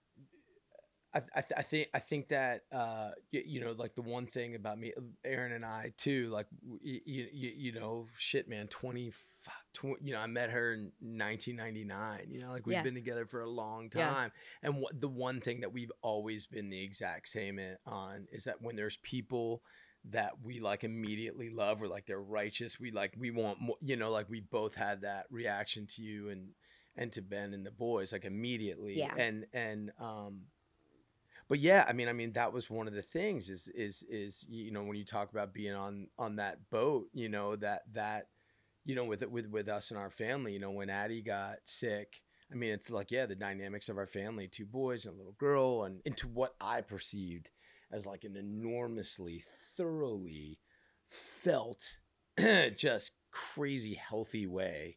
You guys were just super kind of open about what, you know, kind of what had gone on with you guys. And I had never, I don't know. I think for us, because, you know, Addie made it through, and because, you know, all these doctors were saying she wasn't, and you know, we were on that boat for a little bit. You walked it. Yeah, a little bit. And it's and you know, whether it's easier, harder, whatever, you know, like, to talk about it, it was always something, you know, that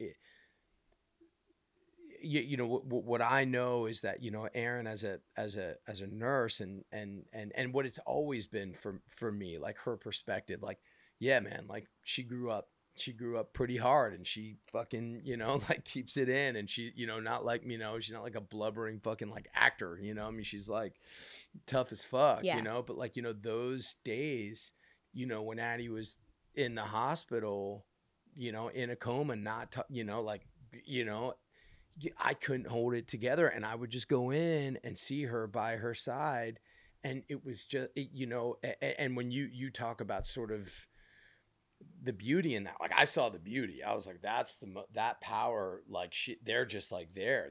She, like, my wife never looked more beautiful to me than those days. Like, you know, like she was just like so beautiful. Like I knew she wasn't sleeping. I knew she was just beautiful, and she was right there, and there was never any. It was just she was gonna be right there, you know. Never wavered.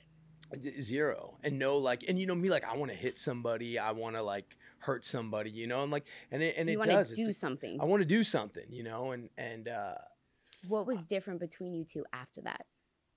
I think it was kind of sort of what you were saying. It's like it was another. I mean, I think one of the real great, beautiful things about being with somebody for a really long time and growing up with somebody. Yeah. I think what's hard about it is that people do get older and they change, and they literally, like, I am, you know, when Aaron met me, you know, I was like bouncing in a bar and drunk every night, and I'm like, still trying to figure out Aaron being attracted to that version of you, if I'm being honest. Knew her family, I mean, yeah, it's crazy. It's really crazy, and like, you know, really was like a fucking, it was familiar though to her. I think it was familiar. She wasn't scared of it. I definitely wasn't scared. Yeah, of it. and like, and you were you at your core. I think so, and I think you know, I think she dug that I was an artist, and she Yeah. really like the fact that she was attracted to that Yeah. side of me, and that would come to these like little shitty fucking plays, Yeah. like the you know, like it was not supposed to work out. Yeah, Like, yeah, like yeah. what are you doing? You know, like I was like literally like dancing around on stage with like 6 people in the audience. There she was like beaming, you know, Yeah. like, and she was like, "You were really good." I'm like, "You thought that was good," but like. Remember what this is like all about in the first place, about those true colors, about what you like genuinely, not just like our you know, dig about each other, but what you inherently like love. And like the fact that, you know, like when you said before, you know, when you were separated from Ben, it was like, you know, when Aaron and I weren't together, it was like, it was the last thing I thought about before I went to bed. The first thing I woke up, like I literally cannot be on this planet without her. I can't, you know, like, and we're so fucking different, but we complement each other. Like I just like, I don't know what she needs out of me. I genuinely don't know, but I know what I need. And like, you know, seeing her in that hospital is like, yeah, that's, you know, being strong that way and being, you know, that's like, so, I don't know if she ever told you, because like, it wasn't lost on me. Like there was a moment, and of course it was in like a basketball gym with chaos and kids falling apart and strangers and noise. And like, we had this moment that was really like an hour. She just asked me a little bit about Stevie in Aaron's way of like, oh, I don't ever want to overstep, you know, like I'm going to be really sensitive, and how that turned into me asking about Addie, and how for whatever reason, you know, we had a moment and she opened up and she just like went into it. And I never, like, not for the whole time it was happening, and ever since, like, there was never a moment where I took for granted that wasn't something that she does regularly. You know, I share our story like when I can. I'm comfortable talking about her. It doesn't mean it's easy, and I have to like know and trust the intentions of the person I'm sharing with. But like, I knew that was a rare moment for her, and I wasn't asking easy questions. Maybe wasn't even asking questions she had ever been asked before, you know? And she was just like so honest in that moment. And so that's why when you're describing her in that moment, I can like see it, because I remember her sharing that experience with me, and that's what I saw. Like, I fell in love with her when she was telling me. And she is the least like I mean, she doesn't even know how great she is. Do you know what I mean? Totally. So she's not telling that story to be like, and then I did this, and Jon was out of town, and I had to do. It was like just so much humility, and all I could think is just like, you are a freaking, like, you. Ugh. Yeah. And just, again, like, it was such a moment of connection for us, right? And was the outcome the same? No. But like, we walked the same everything in those moments, and hearing her share it, and then me saying to her like, hey, I hope you know that even because your outcome looks very different, and because she's here today and she's beautiful and she's healthy and she's fine and she overcame, and like, nobody would ever know that was a part of Addie's story, right? Or a part of your story, unless they knew. They wouldn't know how close it was to being very different. I said, I hope you know that even though that was your outcome, like, there is still so much grief in what you went through. And there is still so much to revisit about those moments that you survived and lived, and the decisions you had to make, and the moments you weren't sure what was going to happen. Like, that is living in both of you, you know? And when she goes into just like putting Addie in bed with her because she was sick, and just being there when the seizure starts. And what if she wasn't? Totally. You know? But like, that moment of she's home alone and this is happening, and she knows exactly what she needs to do. And I know that feeling. Like, as a mom, I know that moment of like, I'm just going to go into the mode of I'm going to do exactly what my kid needs me to do right now, and nothing else is on the table. When you come down from that, like, you're a badass, number one, but your body is like, I mean, that is like a a train wreck. That is like getting in a car accident. Yeah. That is like surviving a terminal illness. And we don't realize that. So we wonder why we're getting sick, or we wonder why we're having headaches, or why we have anxiety now. Yeah. And that is also part of the language of grief. Yeah. That's what we don't talk about, are what are these more long-term effects that go unspoken that we're attributing to things that are really related to that trauma and that grief that we endured. That we're like, oh, but I came out of it on the other side, or so many good things came from it. I should be fine, or enough time has passed. Yeah. That's the biggest load of crap in the whole world. How like, so? Yeah. Like time does not heal. Yeah.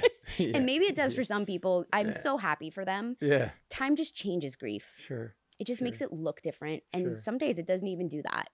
Like I'll wake up some days and think I am so much worse off today than I was the day after burying her. Like that will happen. And then because we are taught in time, you'll always miss her and she'll always be a part of you. But in time, you'll just remember the good memories. So many times I'm told that. And like, even from people who have lost people, because we're trained to say that.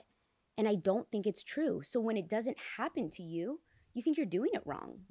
Or what's wrong with you? You should be fine by now. So then what do? We mask. We either isolate or we mask. We isolate because we're alone and nobody understands what we're going through, and we become angry or we become severely depressed, or we mask so that we can go back to fitting in and not make people uncomfortable because we're sad all the time.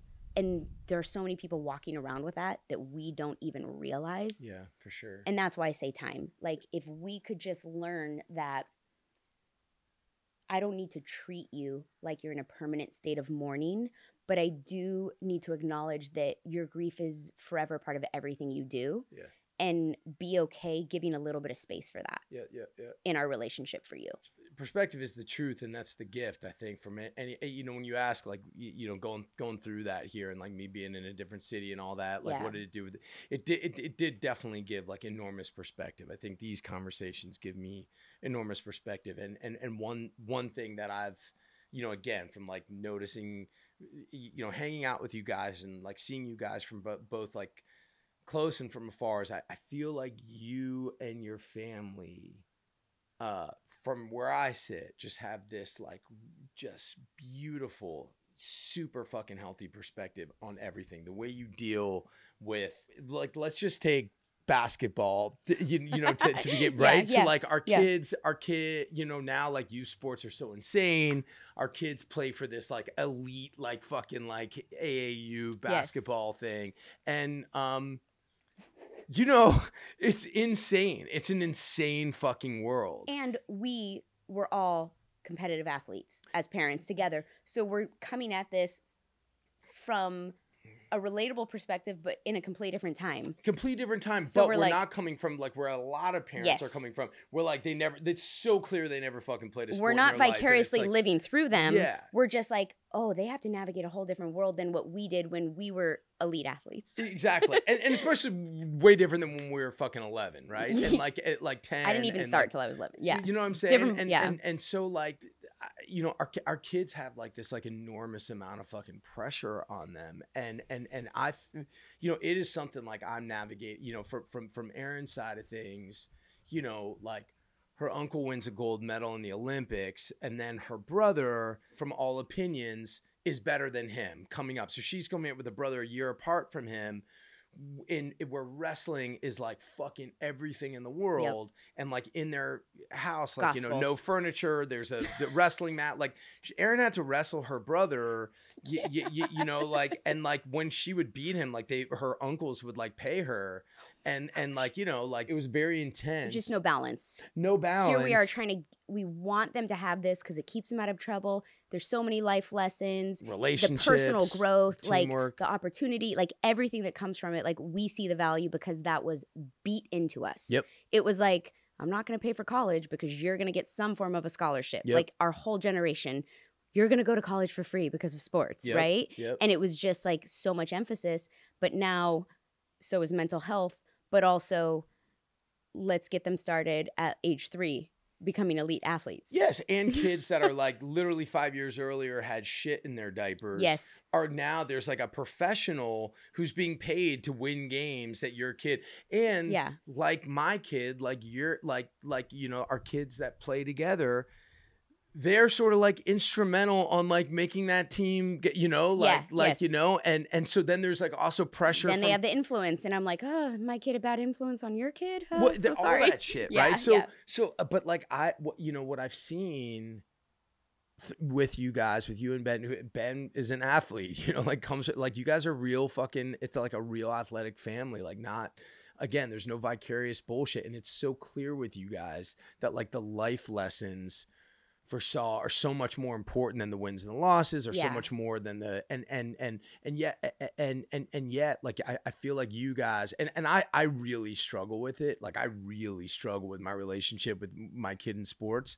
But like, you know, I just talk a little bit about like what your perspective is on it, how you guys deal with it. How do you feel you guys are successful, and how do you guys feel like you're fucking up?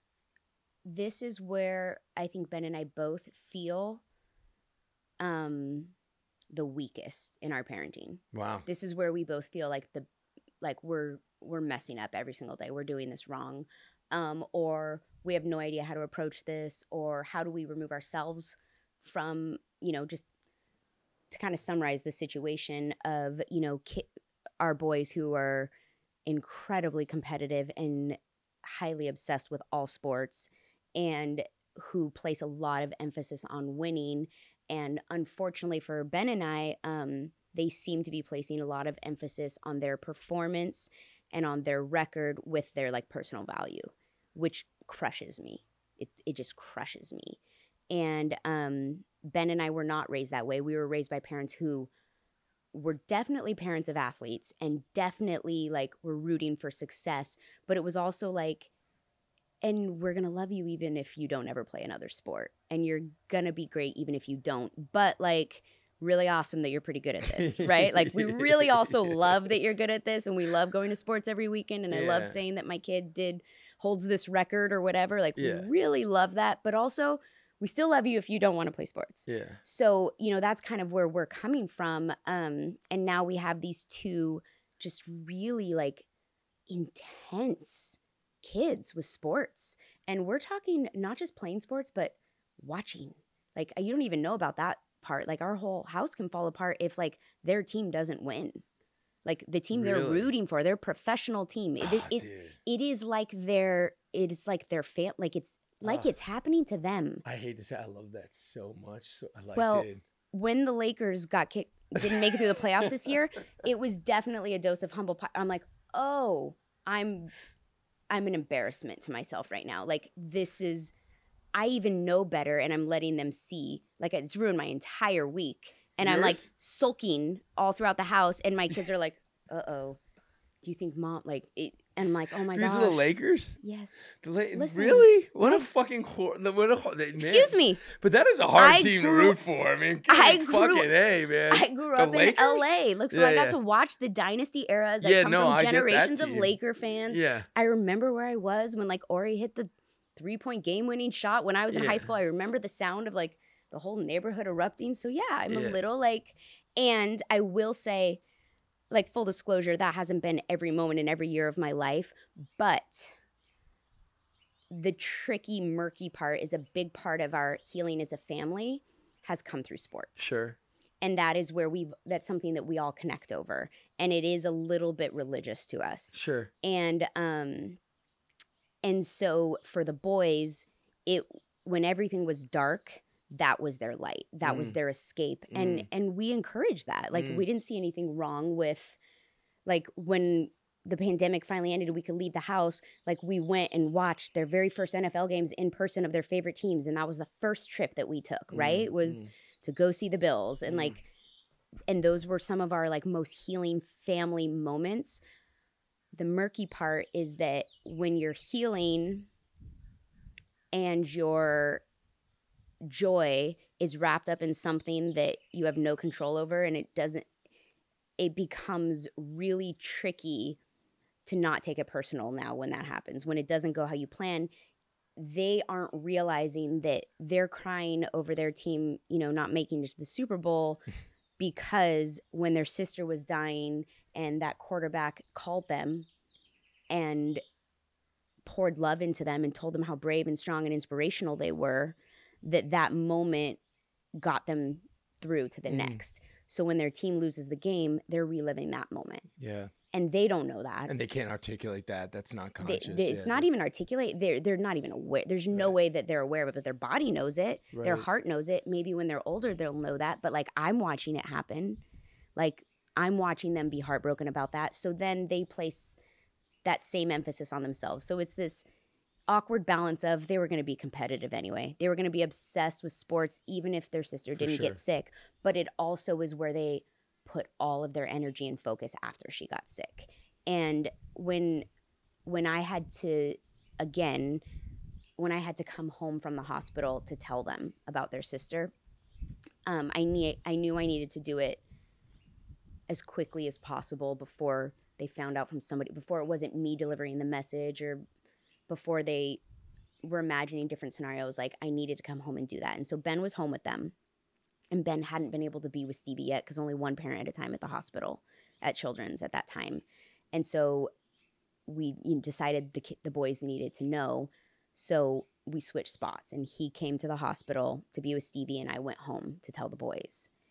And I mean, that was worse than telling Ben, and that was worse than the doctors telling me, was having to tell them and not sugarcoat because they needed to know. And I couldn't tell them 5 times. So I had to tell them exactly how bad it was going to be the first time. And Sawyer, who does not express emotion, my youngest, and definitely doesn't like to let people see him cry unless it's in an athletic event, just fell apart and couldn't control himself hysterically. And Wes, who's a lot more comfortable sharing his emotions, also fell apart, but he was older than Sawyer at the time, and he just looked at me and he just burned into my eyes, and he goes, "How are we ever going to be happy again?" And it was just, of all things to say, you know what I mean? And what I didn't have, what was I going to say in that moment? It was just, how will we ever be happy again? And then he didn't stop. Then he goes, "We won't. We'll never be happy again. I'll never be able to be happy again. Why is this happening to us?" And, and you know, as a parent, you want to just rush to that silver lining so fast. Sure. You just want to rescue them from all of that pain, even though you know how important it is. You still would do anything to take it away. You would free them from every ounce of pain, even though you know how much that pain has blessed your own life, right? Like, I don't know why we're like that, but it is worse than experiencing your own pain is watching them in pain. Sure. And I didn't have an answer. And as I'm my brain's going a million miles an hour trying to come up with some silver lining, the words just came out of my mouth, and I just said, "I don't know. I don't know how we'll ever be happy again. I just know that we're going to figure it out together. Yeah. I don't know. Yeah. But you're not going to do it alone. We will figure out how to be happy again together." And I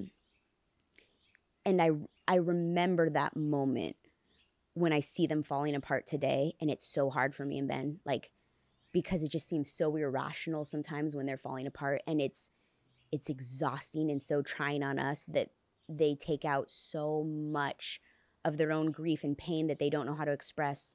They express through sports, and oftentimes it's not appropriate behavior, especially today, you know. That's really hard for Ben and I. Yeah. And we feel like we're failing because we still haven't, we can see what's wrong and we can't fix it. And it does not feel like anything we've done has helped. Yeah. It's not getting better. Yeah. It isn't. And then when it does get better, when we have little periods where it's better, we can't identify what made it better. Right. So then it's what are we missing? Right. And then boom, it goes right back to every emotion in the world is being processed through sports. Yeah. And I will say, for anyone listening or watching this who's gone through something similar, and navigating something similar with their own kids, where, maybe they've gone through divorce and they're acting out at school, which we've experienced, or, whatever the personal situation. But if your kid's struggling and they've also gone through something hard, that that the therapists and the, our hospice nurses, who they also provide a lot of like bereavement, like counseling for you, and then our therapists following after Stevie passed, and the kids' therapist all explained that, kids are so resilient. We give them so much credit for how resilient they are because they continue to just like live and in a lot of cases thrive. But it doesn't mean that the trauma and the pain isn't still living in them and we just aren't seeing it because they learn how to mask. So here I hear like everyone's saying how resilient kids are at overcoming. And I'm like, no, grief has just taught them to become experts at masking. Like they've learned that they have to fit in because every kid feels like they need to fit in. And to do that, they're going to have to hide how they're really feeling in this moment, which means it's going to come out against their wishes at other moments. And so the most helpful thing any of those therapists said is like, your boys, and for the age that they were at when this trauma happened, when they lost their sister, expect that they're going to be doing pretty well afterwards. You might be surprised at how well they're doing. And in 3 years, you may be blindsided that they're going to fall apart, or 2 years, or 1 year, or 5 years. But just know don't be worried that, because when they were doing well shortly after, I was worried. Like that worried me that they were just adjusting so well. Meanwhile, my best friend's kids were in therapy over losing Stevie, and my kids were just happy still and playing sports and playing video games and having their friends over and laughing and enjoying life still. And I was like, how are they okay? How are they not having nightmares? How are they not having panic attacks? Well, they are resilient, and that their survival instincts kicked in. And then when things become safe again, the breakdown starts to happen. And that is in a way for Ben and I like reliving. For me, it's reliving that moment that I sat down and told them that their sister was dying. For Ben, it's him reliving the feeling of being helpless. So it's different for both. I mean, I definitely feel that too, but mostly he goes back to how helpless he felt at fixing or helping his kids and saving them. And that watching him feel that crushes me. And what's our biggest struggle now is our kids are older and they're intuitive and they're sensitive because life has made them that way. And they can see that that's how we feel. And that's a lot of pressure. And that's what therapy has helped me learn too, is I'm like, well, no, we're protecting them from that. And they're like, yeah, but they're older now. And just like you could see how your parents were really feeling in those moments, and you could read between the lines, and you could tell when your mom was depressed. Your kids know. You might not be saying it, and you might be protecting them from those really big emotions, because we're really big on letting our kids see us grieve. Like it's important that they know when we have tough days, and that we cry in front of them, and that we talk about her all the time, and we talk about what's hard, and we talk about our anxiety and panic attacks or hard days or days when we're just feeling sad, because we want to teach them to do that. We want to give them permission to do that. But then there's the fine line of we're a family. And yes, there's parents and there's kids, and there's those defined roles of we're taking care of you, but they're human, and it's human nature to take care of the people you love. And as they get older, a big part of Sawyer that has manifested itself to us in the recent months is that he's worried about us. He's worried about our healing. He's worried about if his dad's okay. He's worried about if his mom's frustrated with his dad.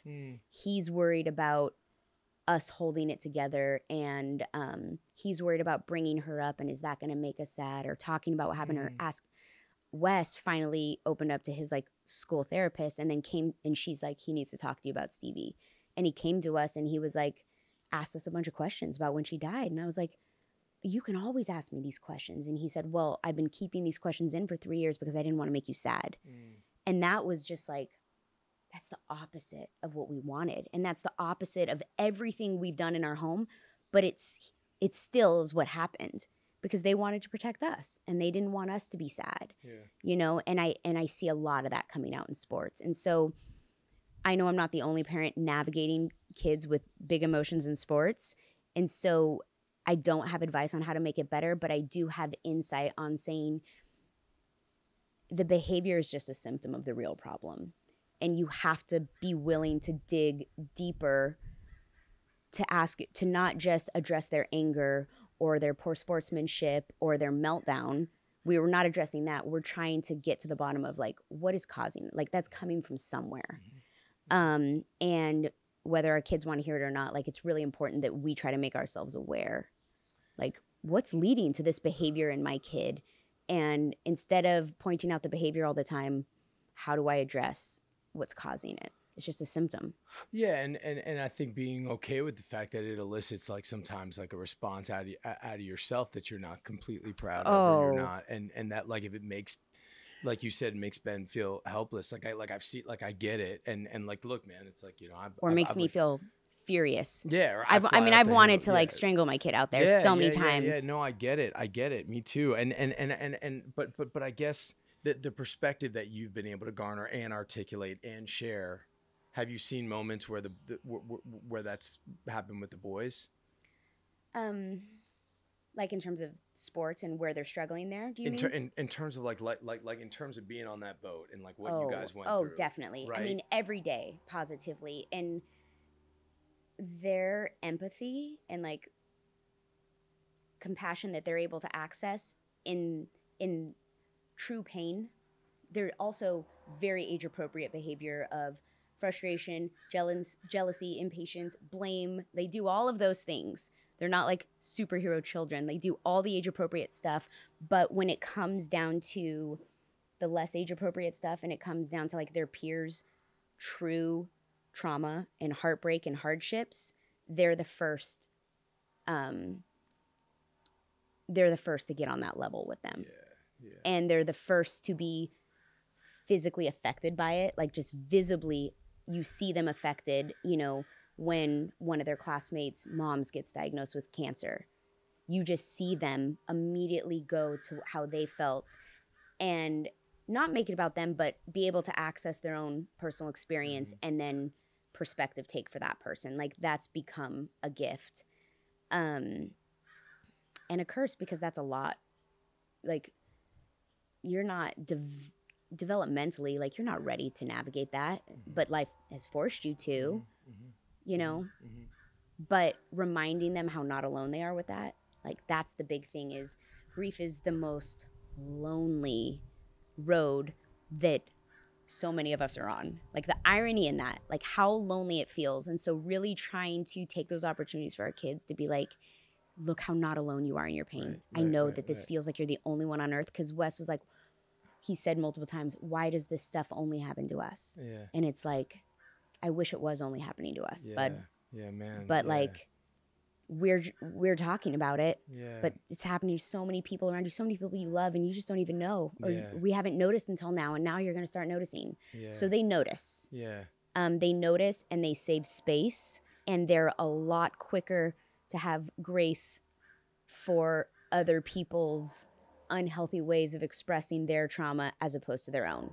So like my kid will be the first, Sawyer will be the first to have empathy for someone else's breakdown on a basketball court and be able to fully understand why that kid is having a meltdown and comfort him and feel bad for him. But when it's himself, it's just the refs are idiots. No, it's nothing emotional.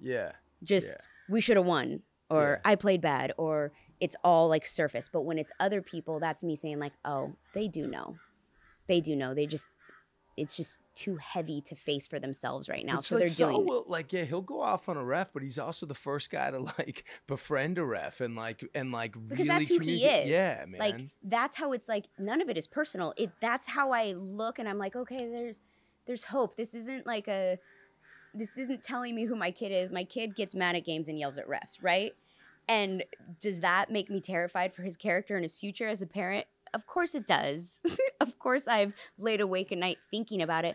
But I also know that those refs also, many of them love him and know him personally. And he has conversations with them and he hugs them and he has secret handshakes with them. That's right. And it's not because he's getting special treatment. It's because some of them are emotionally evolved enough to see his true nature and realize that he's just developmentally not evolved in that area yet. And it's not a personal reflection on them, and it's not a sign of who he's going to be in the future. It's just like he just hasn't figured out that part. But at his true core, he's mad at himself. He's mad at what has happened to him. He's mad at circumstance. He's not mad at the ref for making a bad call. Yeah. Well, maybe he is, but Sometimes. Well, they make but he shitty doesn't, calls. and they do. Yeah. But he doesn't. His out of proportion response is almost always about something else. What I'm going to acknowledge is I don't have this figured out. Yeah. This is Who this does? is the Who thick does, of the though? parenting moment that we're in right now. Yeah. And this is where Ben and I look at each other and we're just like, I don't know. Yeah. I do not know heads from tails. And like, we have some days where we're like, all right, we got it. Totally. And then he just knocks us on our ass the next day and Totally. turns it all upside down and is like, just Totally. kidding. Totally. Curveball. I'm not okay. Totally. I'm still a wreck. Totally. It's just a lot. And Yeah. I think there's something to be said too about the age they're reaching. The competition is much harder. Yeah. And when they were younger, they just got to be the best. Yeah. Totally. It was just, Totally. and like, that's an addicting feeling, right? For sure it is, and I think that, you know, when you have, and I think like the goal and the desire going forward is like to, you know, because look, it's part of the deal where they are, you know, what we love so much about sports and where they are in life in general is like the dream would be that Saw and Bill like sat down with each other. And so I was like, you know, like I do this because I think I do this. Yeah. You know what, man? Like, hey, Bill, like you might need a little bit more fire sometimes, dude. And like Bill, like, you know, Saw, like, just so you know, man, it's like, you know, like when you're really upset, like come to me because I'm super, you know what I mean? Yeah, it's like, yeah. you know, like the hope is like eventually that these relationships, you know, are going to be that it's not going to need No, it's to an opportunity it's of a fucking huge opportunity. connection. Yeah. Oh, look at that. For sure. Here we go again. Yeah. For sure. And that they're going to find it, you know, moving forward in their own life, and it won't all be in relate because like we're not completely well, man. You know, like Totally. we don't have this fucking thing licked, No. and you just hope that there's enough, you know, foundation that's in there, and we know their hearts are good, that they're going to go out and try to both inspire and depend on the people that come into their lives, you know. Like, think of Kobe Bryant, and I'm just going to pause with a little disclaimer there that I am not trying to compare my kid's athletic ability to Kobe Bryant or a Hey, dude, he's professional pretty good. athlete You know or what I mean? like legacy wise, but in terms of like that he just never apologized for how competitive he was, and you know who had to be a victim for him to get where he was. Yeah. And like, is that right or wrong? I'm not going to say. I'm going to say that like it's a mentality for sure. Yeah. And That you either have or don't. yeah. And what I'm trying to figure out is how do I not spend so much energy trying to beat that out of them? Yeah. And really like, how do we channel that? Yeah. You know? Yeah. I don't know. Yeah. Can't wait to figure that one out. Yeah. I don't know. We'll meet back when we do. Yeah. If we ever do. Yeah. Gosh. Is there anything else? Is there anything else that you want to talk about? Anything else you want to say? Anything else anything you want to ask me? Let me think.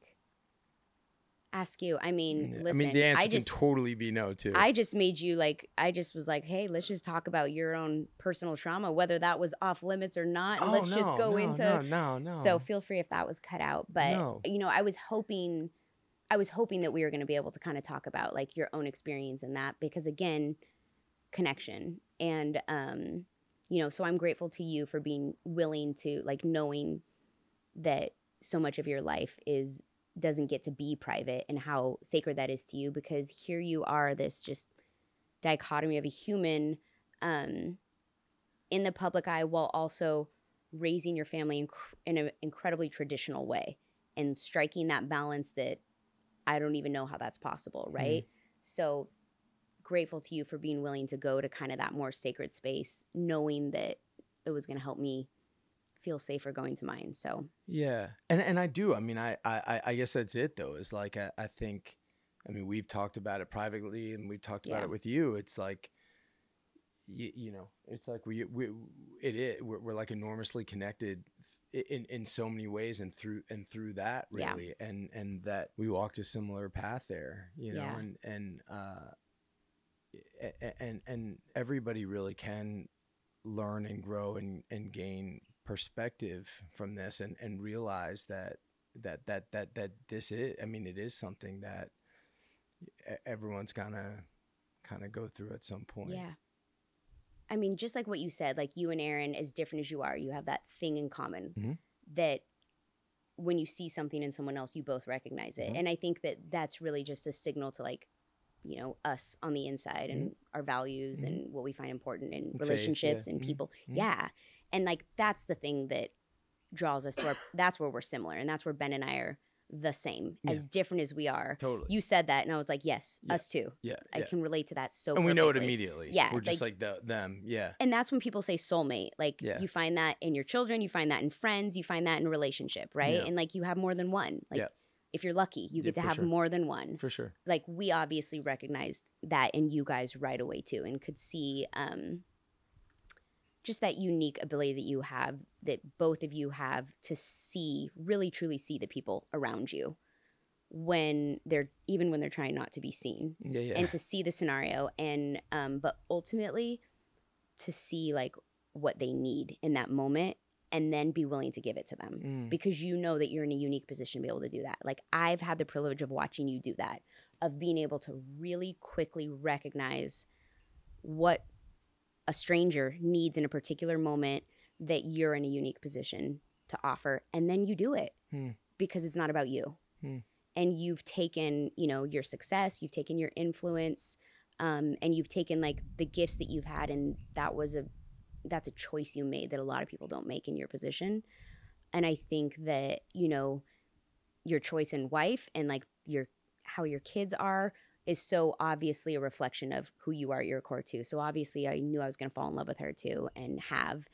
And, but I don't know how you knew I could sit here and do this with you after the people that you interviewed. Yes. Oh, dude. I was like, are you kidding? When you said it to Ben and Ben comes back to me and he's like, so John's like really like iffy I about asking. was so nervous about that. And I was that like, was the most nervous I've ever, of anyone I've asked to do this show. That was the one I was most nervous about. I was literally like, he's nervous because he's like, this is a terrible fit, but you know, let me just be really nice here. And Ash, that's what it felt like. That's what I was like. No, man, no. Well, I'm equally uncomfortable telling him, hell yes, let's chat about this.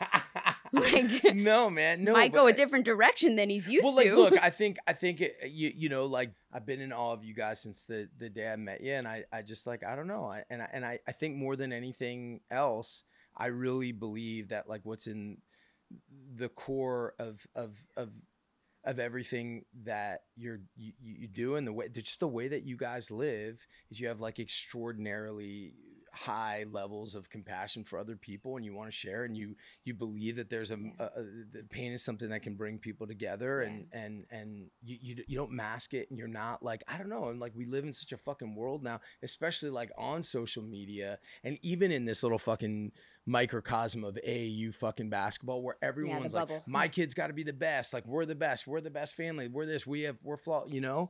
And I just think that like it's exhausting. Beauty is fucking like honesty, and like this is who we are, and like that's, and we just need more of it, you know. And agreed. So, and that was your whole reason for starting this was, I remember you saying once, like, the voice for the voiceless, not to imply that the people you interview don't have a voice, but really you know, taking people who are influenced by you and giving them access to just different perspectives and life experience. Yeah. It's really cool. Yeah. It's really cool. Well, thank you. I really appreciate you doing it. Thank you. I appreciate you having me. Yeah. Fuck yeah. Even if I don't fit the mold. Let's break the mold. Break the mold. Yeah, what did you say, mommy vlogging? Yeah, I mean, that's what the genre is called. So you don't even know. No. That's why you don't even realize how... It's a thing. Dude, believe me, I saw those women lose their mind.